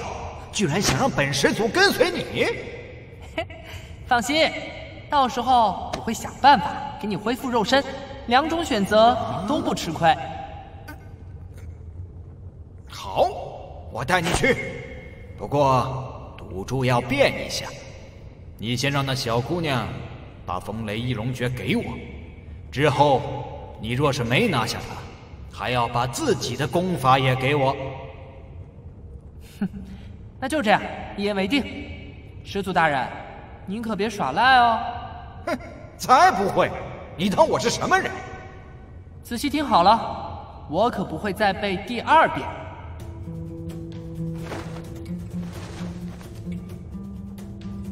天地玄法，万气本根，风无常形，雷霆正气，天地风雷，身如翼龙。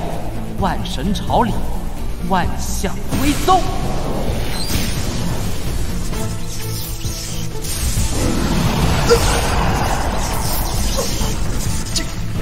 竟会有如此精妙的功法！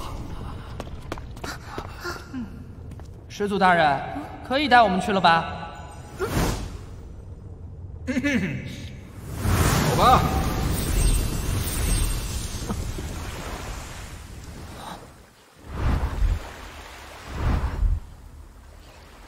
宁儿，你没事吧？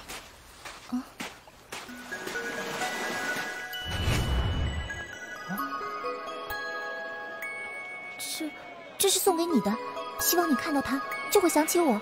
下学期见。我没事儿，我们走吧。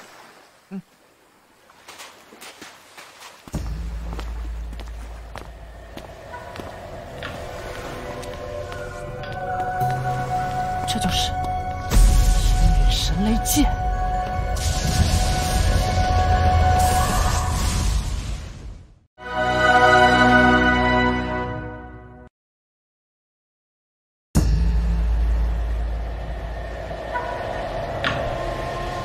去。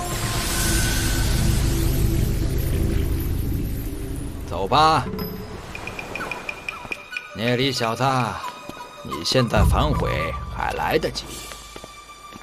哼，我才不会反悔，倒是你，叶岩大人，我若是降服了他，你就要跟随我，可千万不要忘了哦。我叶岩可是始祖，一言九鼎。不过，小子，想拔剑可没那么简单。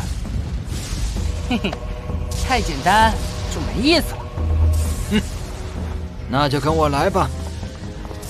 宁儿，你运转灵魂力护住自己，小心天陨神雷剑的攻击。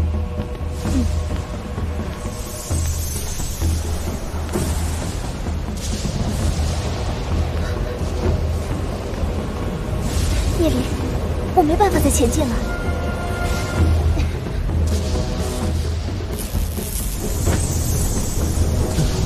雷电的威力确实大，不过其中掺杂的风雷之力冲眼，最适合风雷翼龙诀的修炼。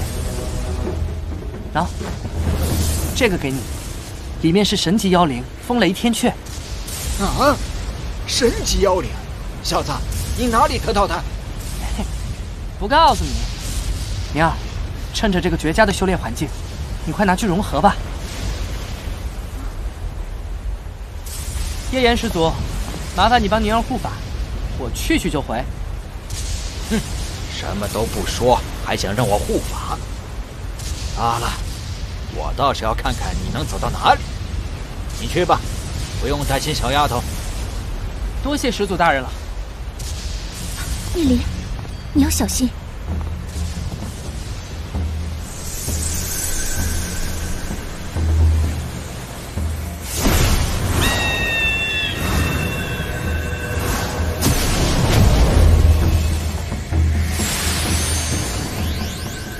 小子，看你的了。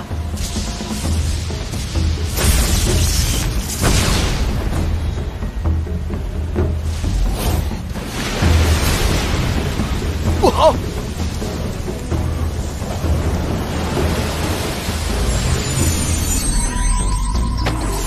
九妖灵灯。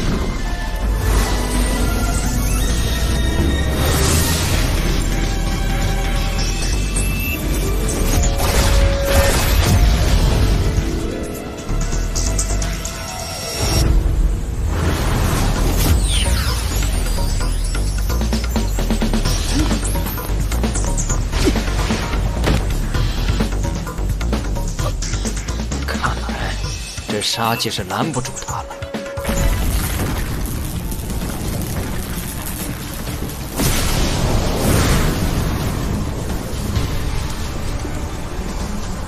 这些都是天陨神雷剑斩杀的妖灵吗？哼，来得好！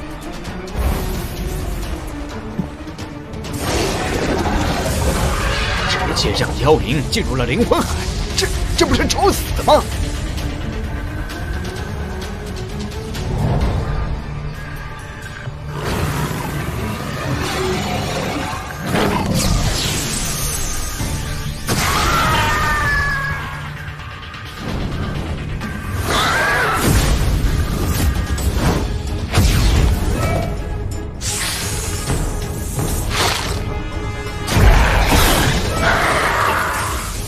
忘了，聂离融合了两只妖灵，一只守护灵魂海，一只可以炼化妖灵，补充损耗的灵魂力。也就他可以用这种以守为攻法。这小子，难不成真能降服天陨神雷剑？不愧是天陨神雷剑，天道无常。万物有始，有无名，正有名。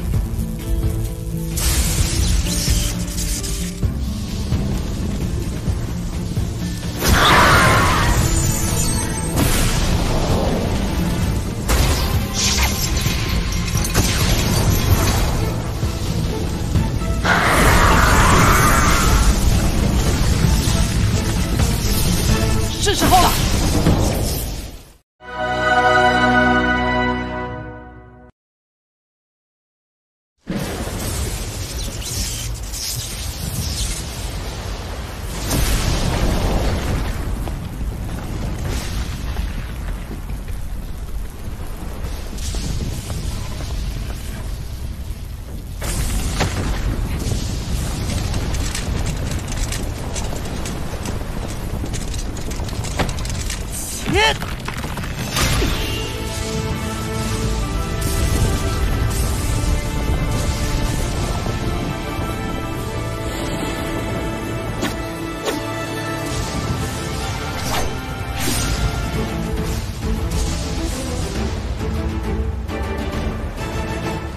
大巨人真的成功了。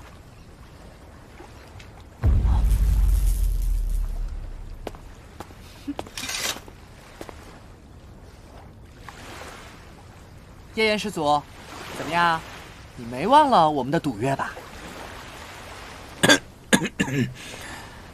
我承认我是赌输了，我会跟随你。不过我依附的天陨神雷剑已经认你为主了，自然就会排斥其他灵魂。没了依附之物，我的灵魂最多只能存在几天。所以，我的承诺只在这几天有效。哎，你果然要耍赖皮啊！我都要消散了，怎么能算耍赖皮呢？我才不会这么容易就放过你。不过一个依附之物，我有办法。哦，你有办法？真的假的？当然是真的。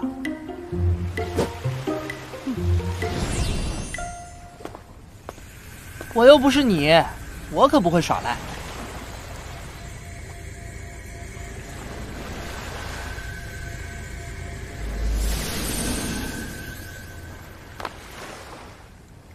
融合好了吗，宁儿？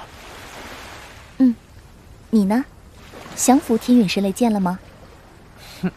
当然，我可是真正的天才。走，我们回去。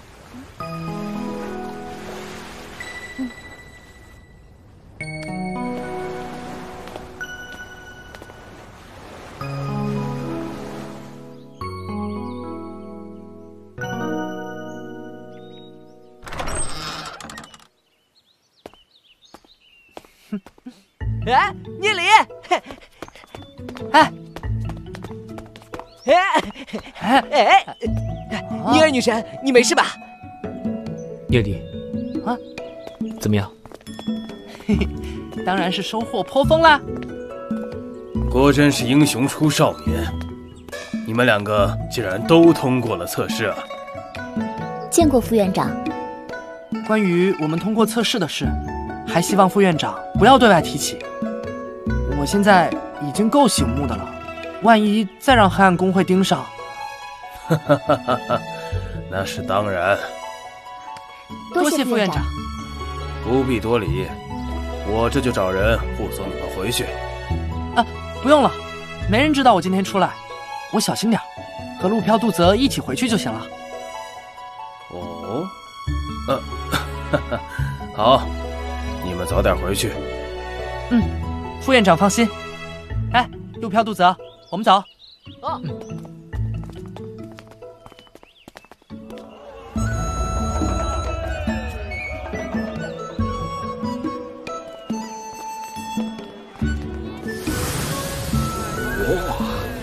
这就是现在的光辉之城。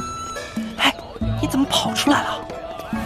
哎呀，放心吧，除了你，没人能看得到我。现在这光辉之城可真是繁华呀！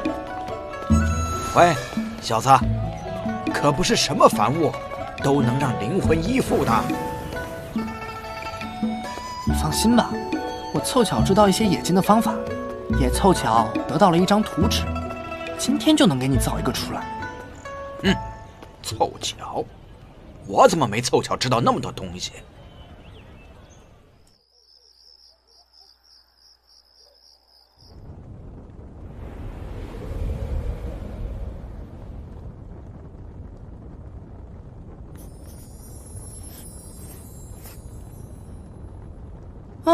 好，完成了。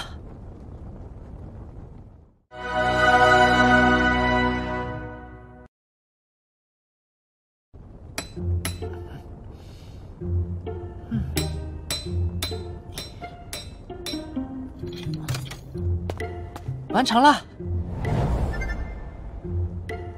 禁锢灵魂的灵魁，你居然搞了这么邪恶的东西！哼，东西都不邪恶，邪恶的只是人。这倒也是。不过，既然是给老祖我做的，为什么是这个鸟样？嘿嘿，我也只是偶然得到了这么一张图纸，别挑三拣四的了。好了，进来吧。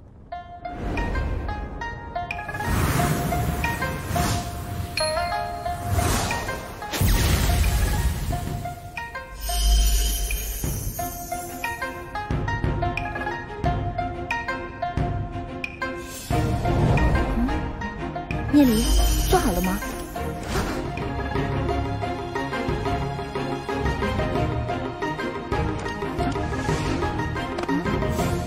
这是始祖大人。怎么样？还行吧，好歹算是复活了。等你适应了之后，就能慢慢恢复到传奇级了。唉，传奇级灵魁，哼，真讽刺。不如起个名字吧，就叫小菲菲。好有趣的名字。嘿嘿，既然宁儿喜欢，那就叫小菲菲吧。好了，我们回去吧，时间不早了。哎，路飘，这个近路未免太难走了。是有点儿。我明明记得小时候是很宽敞的。哎，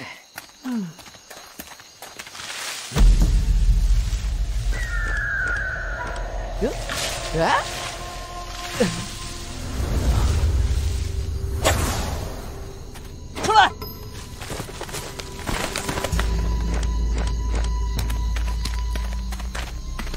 居然能发现我们，倒是小瞧你了。4个黄金级，8个白银级，这么兴师动众啊！神明长老，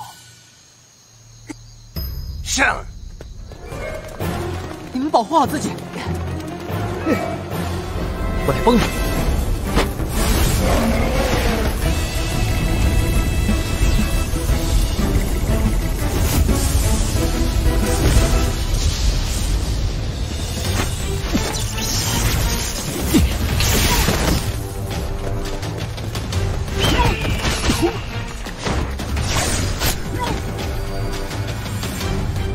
什么鬼东西？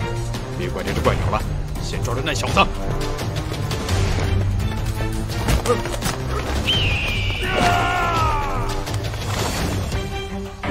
怎么可能？那可是2个黄金级啊！小菲菲干得不错，看来我也不能输了。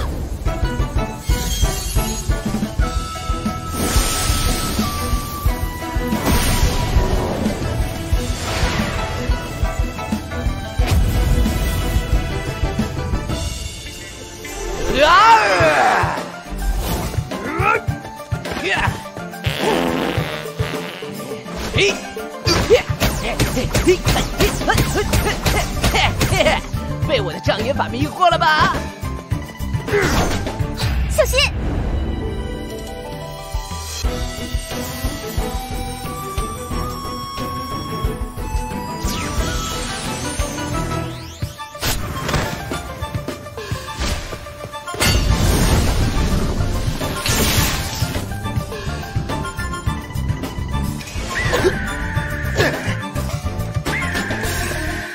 可恶！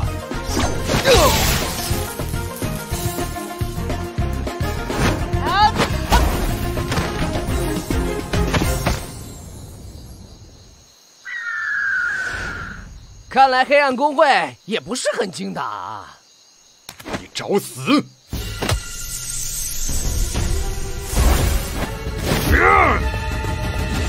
来得好！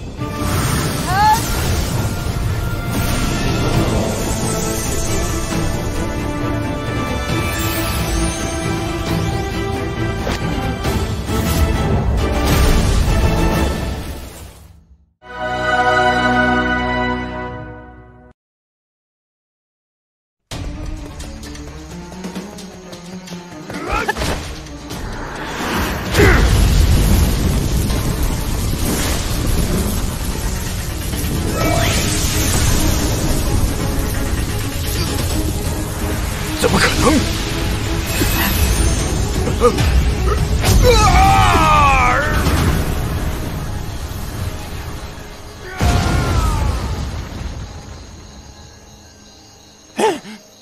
神明长老，还要躲下去吗？的确，是我小看了你又不是比赛，沈明长老，你还真是有礼貌。你个小兔崽子！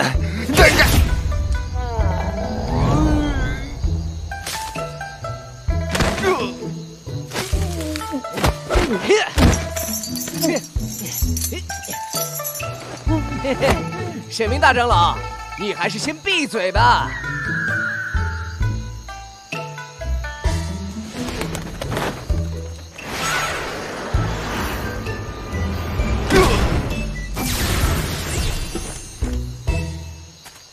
聂离，这些人我们怎么处理？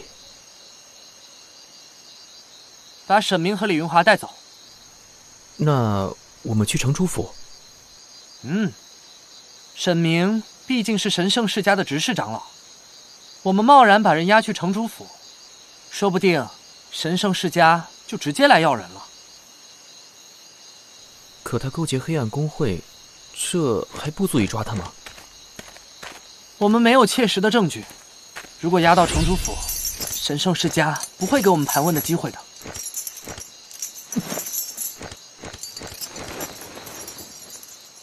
走，我们去炼丹师协会。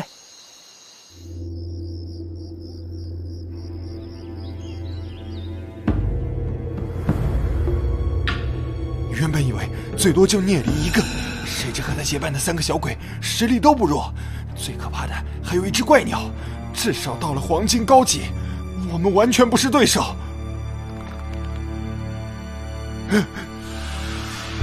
那云华执事和沈明长老二人呢？我们也不知道，我们醒过来的时候，云华执事和沈明长老就已经不见了。废物！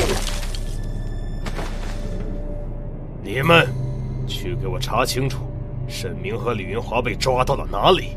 是。哎，等等！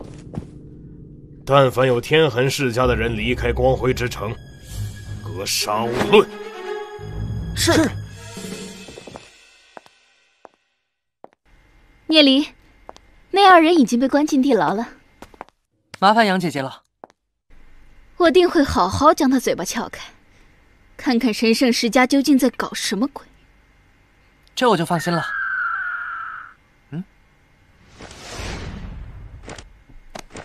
炼丹师协会的地牢确实严密，你可以安心。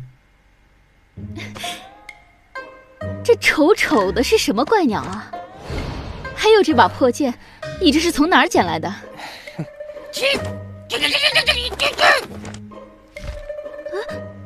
他听懂了。他们可比杨姐姐想象的要厉害多了。杨姐姐，审讯有结果后立刻通知我，我就先回去了。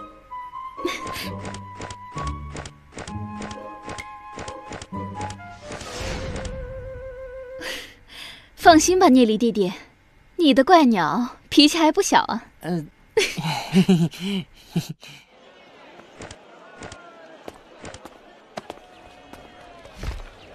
据说现在的城主也是星爷，应该也是我雷霆世家的子嗣吧？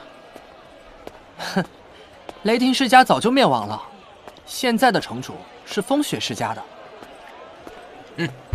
风雪世家是我的后辈分支，就是当代家主见到我，也得喊我一声老祖宗。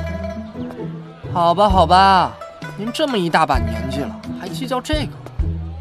臭小子，放尊重点，我可是传奇妖灵师。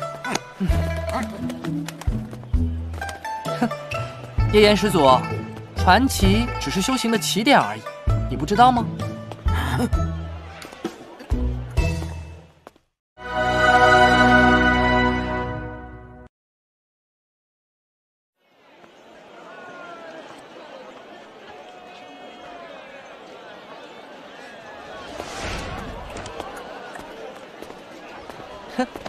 叶岩始祖，传奇只是修行的起点而已，你不知道吗？什么？你知道黑暗时代妖兽为什么会暴乱吗？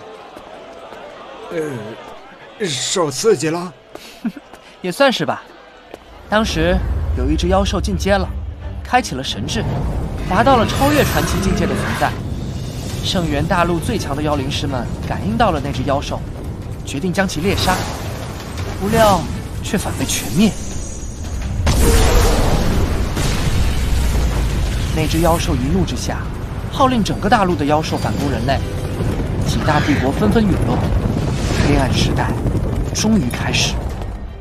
竟然是这样！不过，角阳有这么厉害吗？哎，我就随便描述一下，我也没见过呀。看来你对角阳颇有执念。算了，这不重要。你说传奇才是开始，有何证据？我达到过。或许在你们看来，超越传奇已经无可匹敌，但在我的实力巅峰之时，一道意念便可将之灭杀。叶言，你想不想去见识一下那个境界的传奇？你究竟是？我当然要去。嘿嘿，你还是先助我修炼到黄金级吧。哼，臭小子！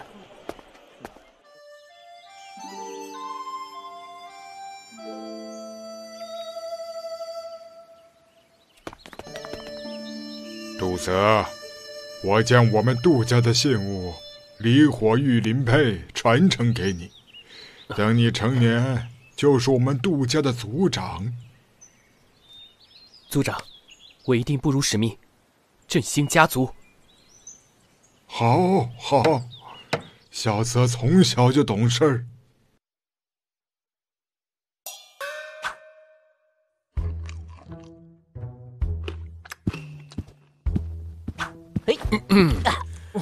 陆飘，昨天你干什么去了？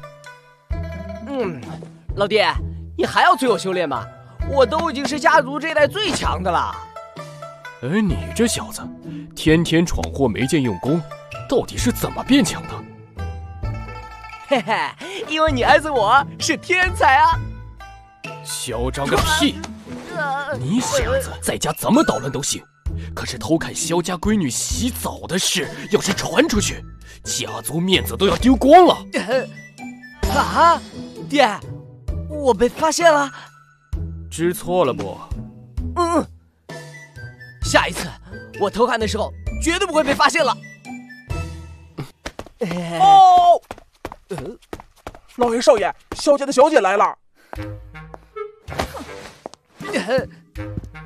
陆飘，你要是敢跑，以后就别来见我了。小雪，你来了。哎呦！你昨天是不是偷看我洗澡了？哎呦！啊，这没有啊，没有。哎，小雪，我错了，你轻点儿。爹救我！儿子，爹爹还有事情，先走一步啊。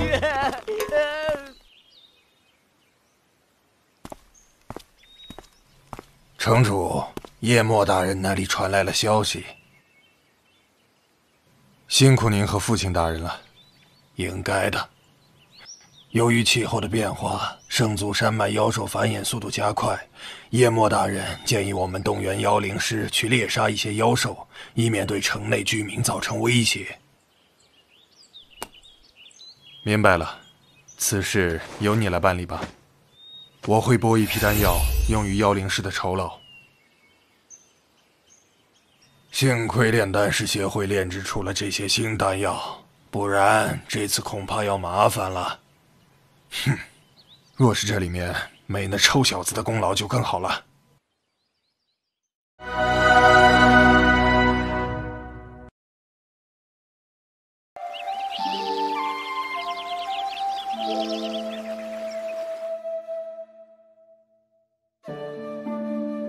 这是叶默大人深入圣祖山脉深处，从一位传奇巅峰强者的尸体上发现的，请城主过目。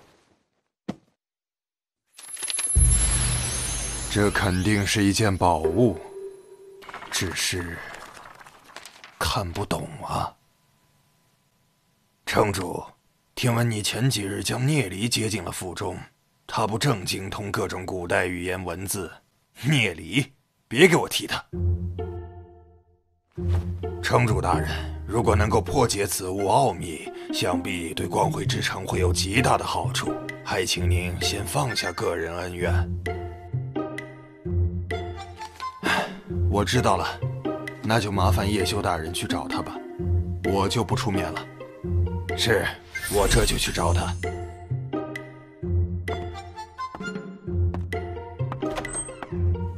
这个臭小子，最好别给我提太过分的要求。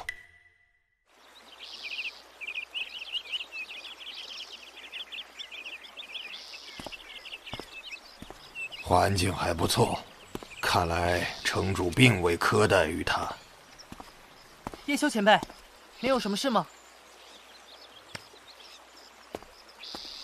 你认识我？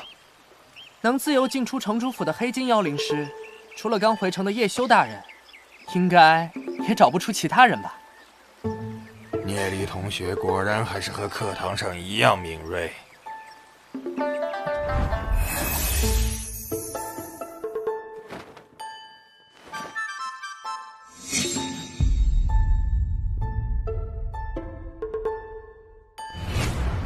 是你？果然，当时你便察觉到我们在场了。城主府事务繁杂，你恐怕不会专程来和我叙旧吧？若是有事，不妨直说。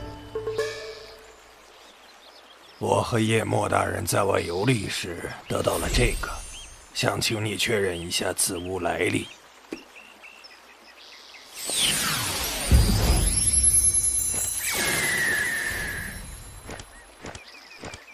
这是什么东西？啊，会说话的灵魁，大惊小怪。这看着像是上古神圣帝国时期的文字。哼，亏你还说自己学识渊博，这是神圣帝国破灭后五国鼎立时期乌兰国的文字。此书记载的是一个叫万魔妖灵阵的阵法。它可以控制无数黑金以上的妖灵，一旦启动，威力无穷。即使是传奇强者，一旦陷入其中，也会被轻易击杀。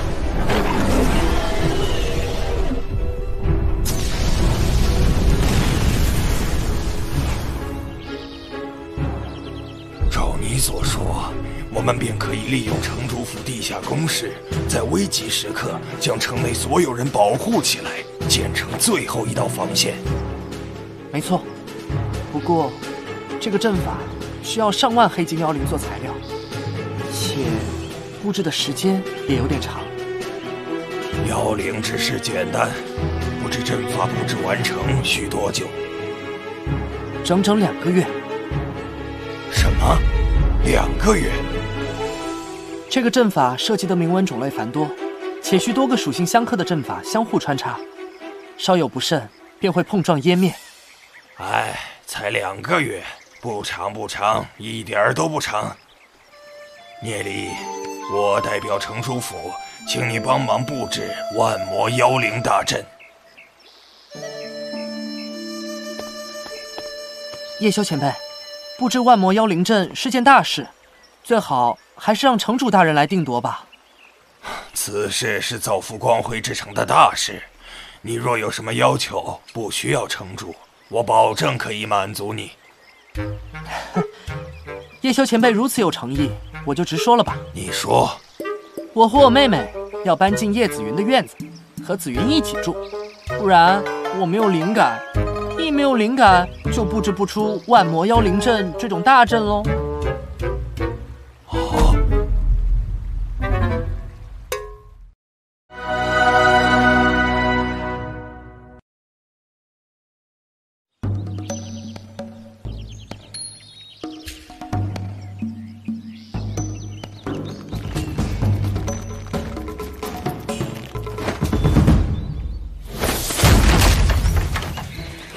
人太甚。我叶宗今天就要打死这个臭小子，他别想看到明天的太阳。城主，这件事关系到城中众多子民的安危，还请三思啊！三思什么三思？就算他真能布置这阵法又如何？想趁机占我女儿便宜，门儿都没有。他若是不肯乖乖布阵，就别怪我不客气。城主三思，这万魔妖灵阵精妙非常，若是聂离暗中动了手脚，后果不堪设想。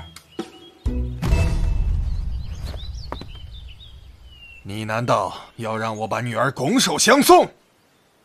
城主，虽然聂离的家族并非权势之流，但若是他真心对待紫云，以他极高的天赋造诣，也算是紫云的良配了。您又何必？我岂是那种爱势贪财之辈？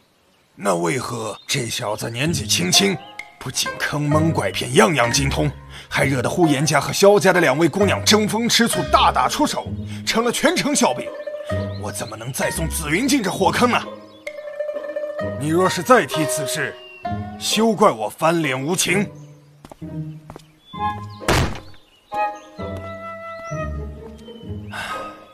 女大不由妇啊，这种道理城主怎么就不明白呢？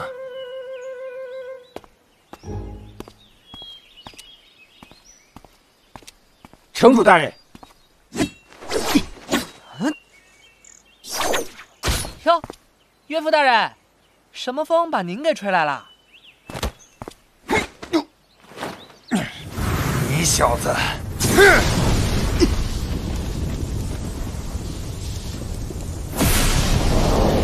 哇，好大的压力，不愧是黑金巅峰啊！我今天便要好好教训你一番。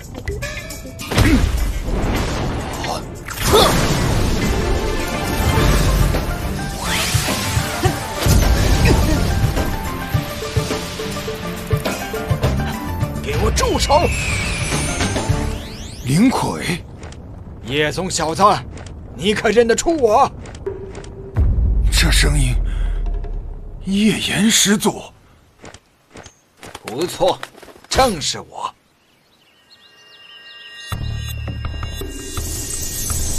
聂离，你竟敢把叶岩始祖的灵魂封印制成灵魁，你好大的胆！城主，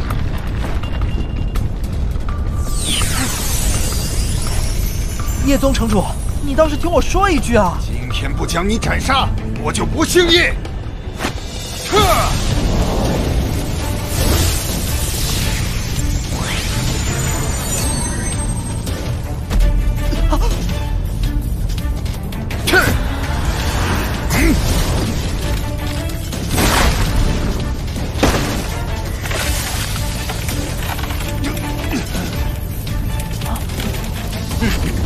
你不相信叶，相信什么？老祖我是自愿进入灵魁的。自愿？晚辈叶修见过叶岩始祖。哼，叶宗小子，竟然还想改换门庭？万万不敢！师祖大人，聂离将您困入灵魁，罪无可赦。我是想杀了他，将您解救出来。你的心意我明白，但我真的是自愿进入灵魁。嘿嘿，这次不知是我做错了什么，来让您问罪。我在这儿先给您赔礼了。你，师祖大人，我突然想到还有事，就先告辞了。聂离，哎，我就这一个条件，我能答应就算了，反正我也没损失。不然你找别人，比如始祖大人。我又不会布置万魔妖灵阵，找我有什么用？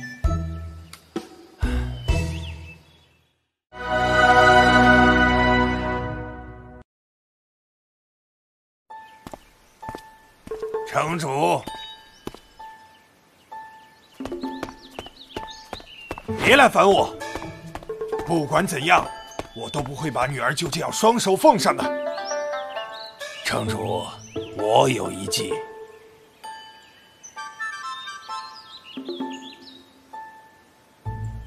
好，就这么办吧。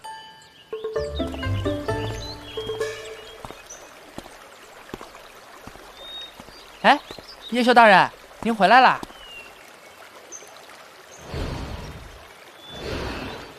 不知叶岩始祖，他出城搜索黑暗公会的位置了。哎，叶修大人，直接告诉我城主大人的决定吧。小雨，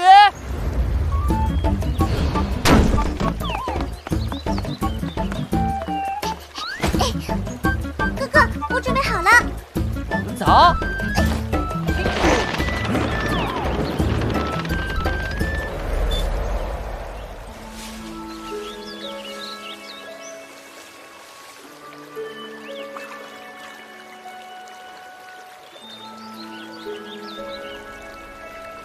不知道父亲有没有继续为难聂离？其实和聂离在一起的时候还挺开心的。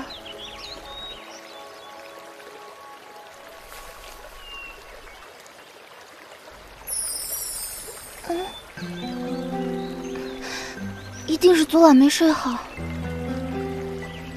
你在自言自语什么呢？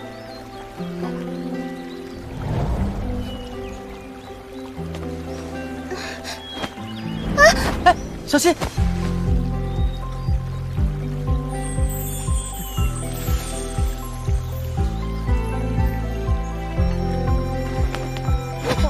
聂离，你怎么来了？嘿嘿，我为什么不能来？我和小雨之后就住在这里了。你胡说什么？快走吧！要是被我父亲发现了，会杀了你们的。等等，城主大人没告诉你吗？嘿嘿，他已经同意把你嫁给我啦。怎么可能？我也不想啊，只是迫于岳父大人的威胁，就只好将就一下吧。将就？你是说我配不上你了？啊！配得上，配得上！你又油嘴滑舌！雪，哈哈，好了，还真是郎才女貌，情投意合呀。小雨，我们走吧。聂离，该选你们住的地方了。我错了，紫云。紫云姐姐，你们难道真的要住进来？嘿嘿，当然了，我那么正经的一个人，怎么会和你开玩笑？这个楼不错。那里是我的房间，你不许住。这么激动干嘛？我也没说要住啊，只是想参观参观。那也不行。哎，小雨，你嫂子嫌弃我们，我们去自己的房间喽。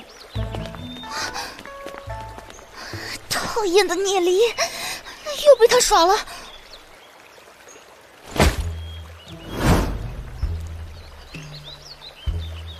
我在这里等你，等你安置好，我们就去布置万魔妖灵阵。我还没休息呢。布置万魔妖灵阵可是大事。哥哥去忙，小雨收拾。哎，好，那便开始吧。上万黑金妖灵和其他材料都已准备好。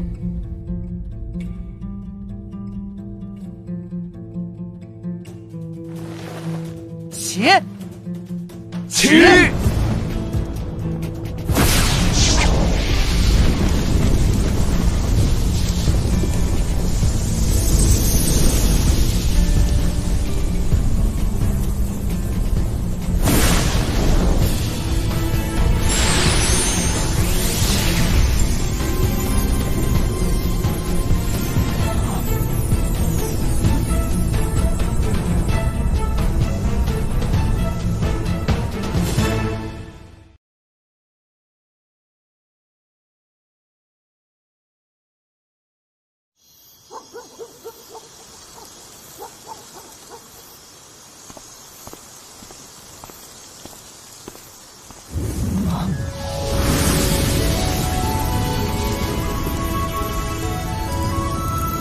就是紫云的风雪女皇妖灵。紫云跟风雪女皇妖灵融合得越来越好了，至少已经掌握了2种以上的战绩，加上紫云本身的修为，就算是黄金3星的妖灵师，恐怕也不是他的对手。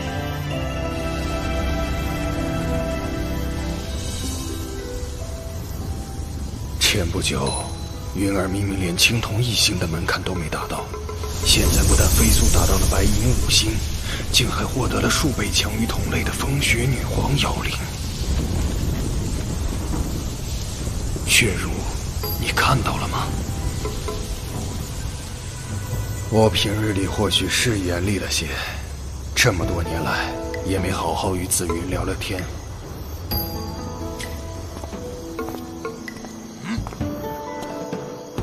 聂离，这小子要是敢对紫云怎么样，我绝不饶了他。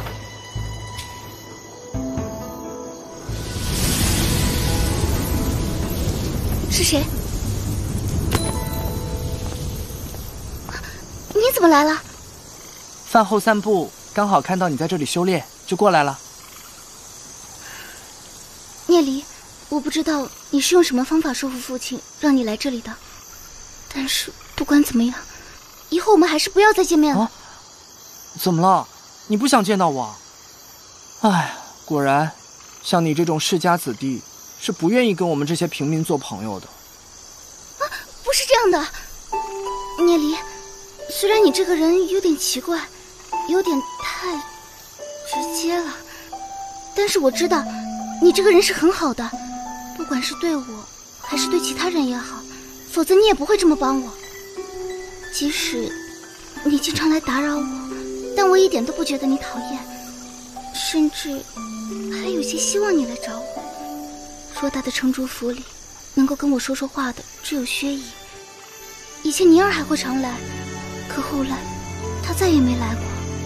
除了她之外，你算是我的第2个好朋友。但你明白的，我父亲是绝对不会允许我和你在一起的。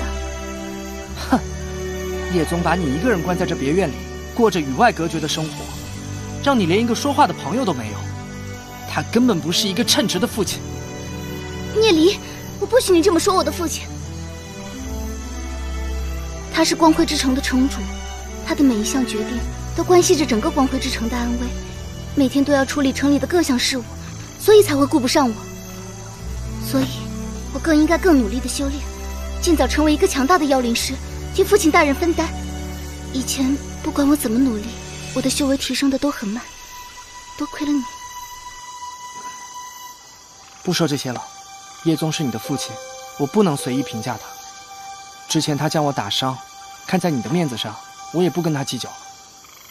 你小子，光着身子钻进我闺女的房间，竟然还不跟我计较，哼，厚颜无耻！哼，接下来这段时间我就在这住下了，你也不用担心你父亲会把我怎么样，他还要我帮他布置万魔妖灵阵呢。万魔妖灵阵，那是什么？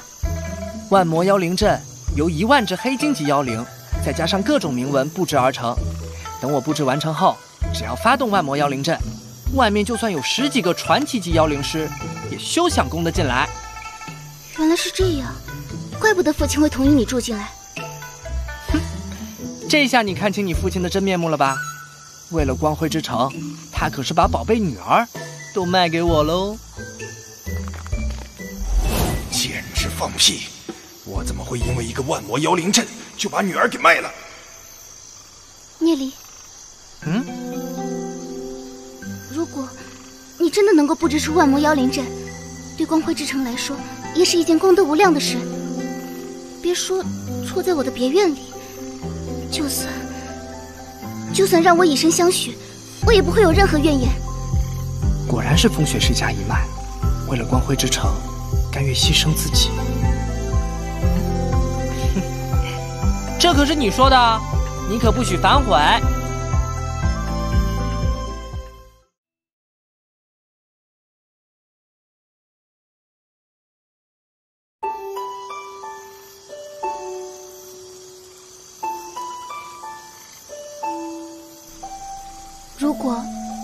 你真的能够布置出万魔妖灵阵，对光辉之城来说，也是一件功德无量的事。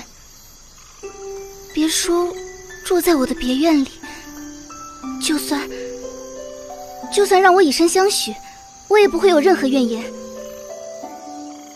果然是风雪世家一脉，为了光辉之城，甘愿牺牲自己。这可是你说的，你可不许反悔。哼，这个小混账，趁我不再说我的坏话就算了，现在又想诱骗紫云。聂离，别看我父亲他平日里那般严厉，其实他是个很温柔的人。我能感觉到，他也想有更多的时间来陪我。但是，他毕竟是光辉之城的城主，肩膀上担负着光辉之城的生死存亡，一刻都不能懈怠。所以，即使他没有能陪伴我，可他依然是我最最尊敬、最最敬佩的人。如果说这样有什么不满的话，我只埋怨现在的自己还是太软弱了，无法替他分忧。所以我很感谢你，聂离，先是教授我修炼功法，再是给了我冰雪黄河妖灵，让我的实力有了质的蜕变。为了报答你，我可以答应你3个要求，不管是什么要求，只要我能够办到，我绝对不会拒绝。啊，紫云竟会说出这话？真的？不管是什么要求？聂离，嗯，你想做什么？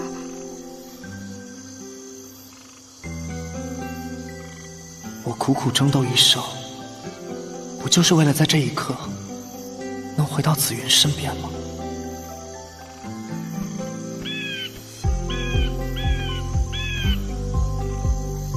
我要你。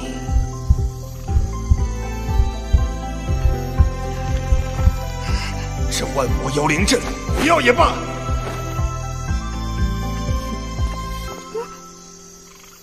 陪我说说话。只是说说话。不然你以为我想要干什么？哎，你的脸怎么红了？难不成是在想什么奇怪的事情？哼，我聂离可是个正经人。聂离，我恨死你了！喂，你不是说满足我的要求的吗？怎么不陪我说话就跑了？你自己一个人说话去吧。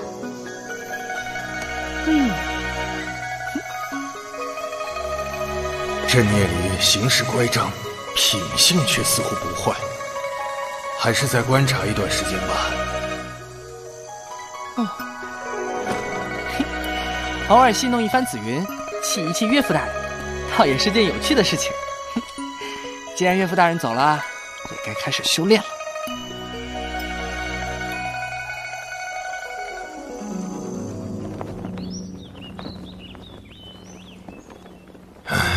自从聂离住进来，已经过去1周了，在这里处理公务还是这么不自在。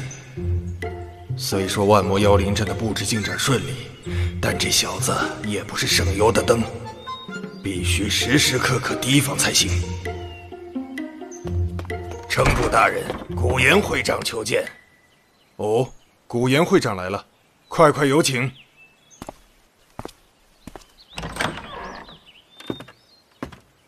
城主大人，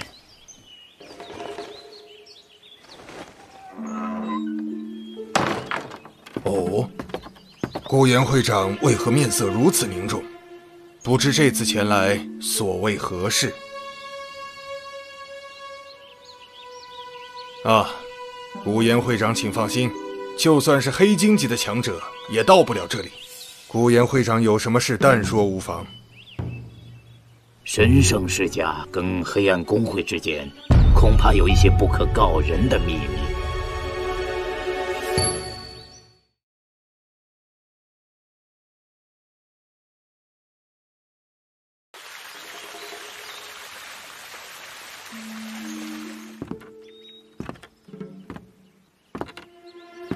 孤岩会长，这话是什么意思？前段时间，神圣世家的执事长老沈明带人袭击聂离，所幸被我们及时赶到，将其擒获。审问的过程中，他供出了神圣世家的一些见不得人的勾当。竟有此事！光是沈明一人的供述，恐怕还不足以断定神圣世家跟黑暗公会之间是否有勾结，要有确凿的证据才行。叶宗族长的话，我们自然也明白。后来神圣世家突然向我们采购大量丹药，于是我们便在那一批丹药中放置了追魂丹，派人带着妖灵一路尾随。哦，那你们有什么发现吗？确定了这批丹药流向了黑暗公会。事已至此，神圣世家已经无法洗脱嫌疑了。可神圣世家在光辉之城的势力根深蒂固，即便是有沈明的口供，恐怕也无法撼动神圣世家的地位。可是，孤岩会长放心，此事我身为城主，责无旁贷。接下来由我们风雪世家接管此事，我们定要好好调查调查。叶修，是，此事就由你来负责。我们之前调查神圣世家，已经引起了神圣世家的警觉，叶修大人也要当心才是。我明白，光是一个神圣世家就有不下3位黑金级妖灵师坐镇，更何况背后可能还有个更为强大的黑暗公会。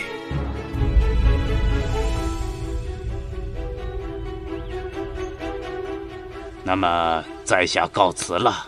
啊，会长慢走。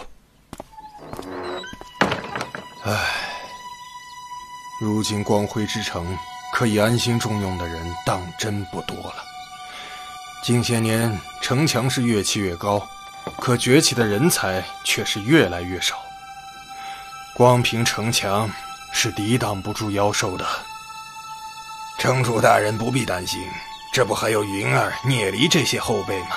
他们定然可以成为光辉之城的中流砥柱。光辉之城如今正处于风雨飘摇的境地，就连3大巅峰世家之一的神圣世家都有可能背弃光辉之城。谁会知道未来将会是怎样？唉，只是不知道能不能等到那时候。唉，也是。近日来，光辉之城周围的风雪妖兽越来越多，谁也不知道下次妖兽之潮什么时候会降临。对了，再过几天韩儿也该回来了。2年前他已经是黄金1星妖灵师了，也不知道他的修为如今怎么样了。虽说这叶寒是叶家的养子，城主却有意让他成为下一任的城主。以前云儿天赋修为不如叶寒也就罢了，可如今，唉，也不知此次叶寒回来是福是祸啊。听说万魔妖灵阵布置了一部分，已经可以展现一部分的威力了。城主大人要不要过去看看？哦，这么快？走，我们去看看。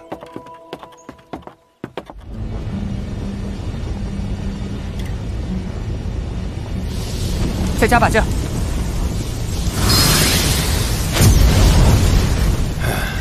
为了这个阵法，我可是牺牲了整个庭院。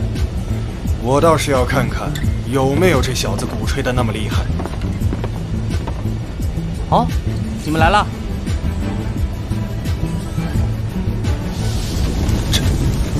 这就是万魔妖灵阵？这不是万魔妖灵阵，只是万魔妖灵阵的一部分而已。不过，虽然只是一小部分，搞定几个黑金级的菜鸟是没什么问题的。黑金级的菜鸟？哎呀，忘记了，岳父大人，我说的不是你。你知道黑金级妖灵师的实力到底有多强吗？小子，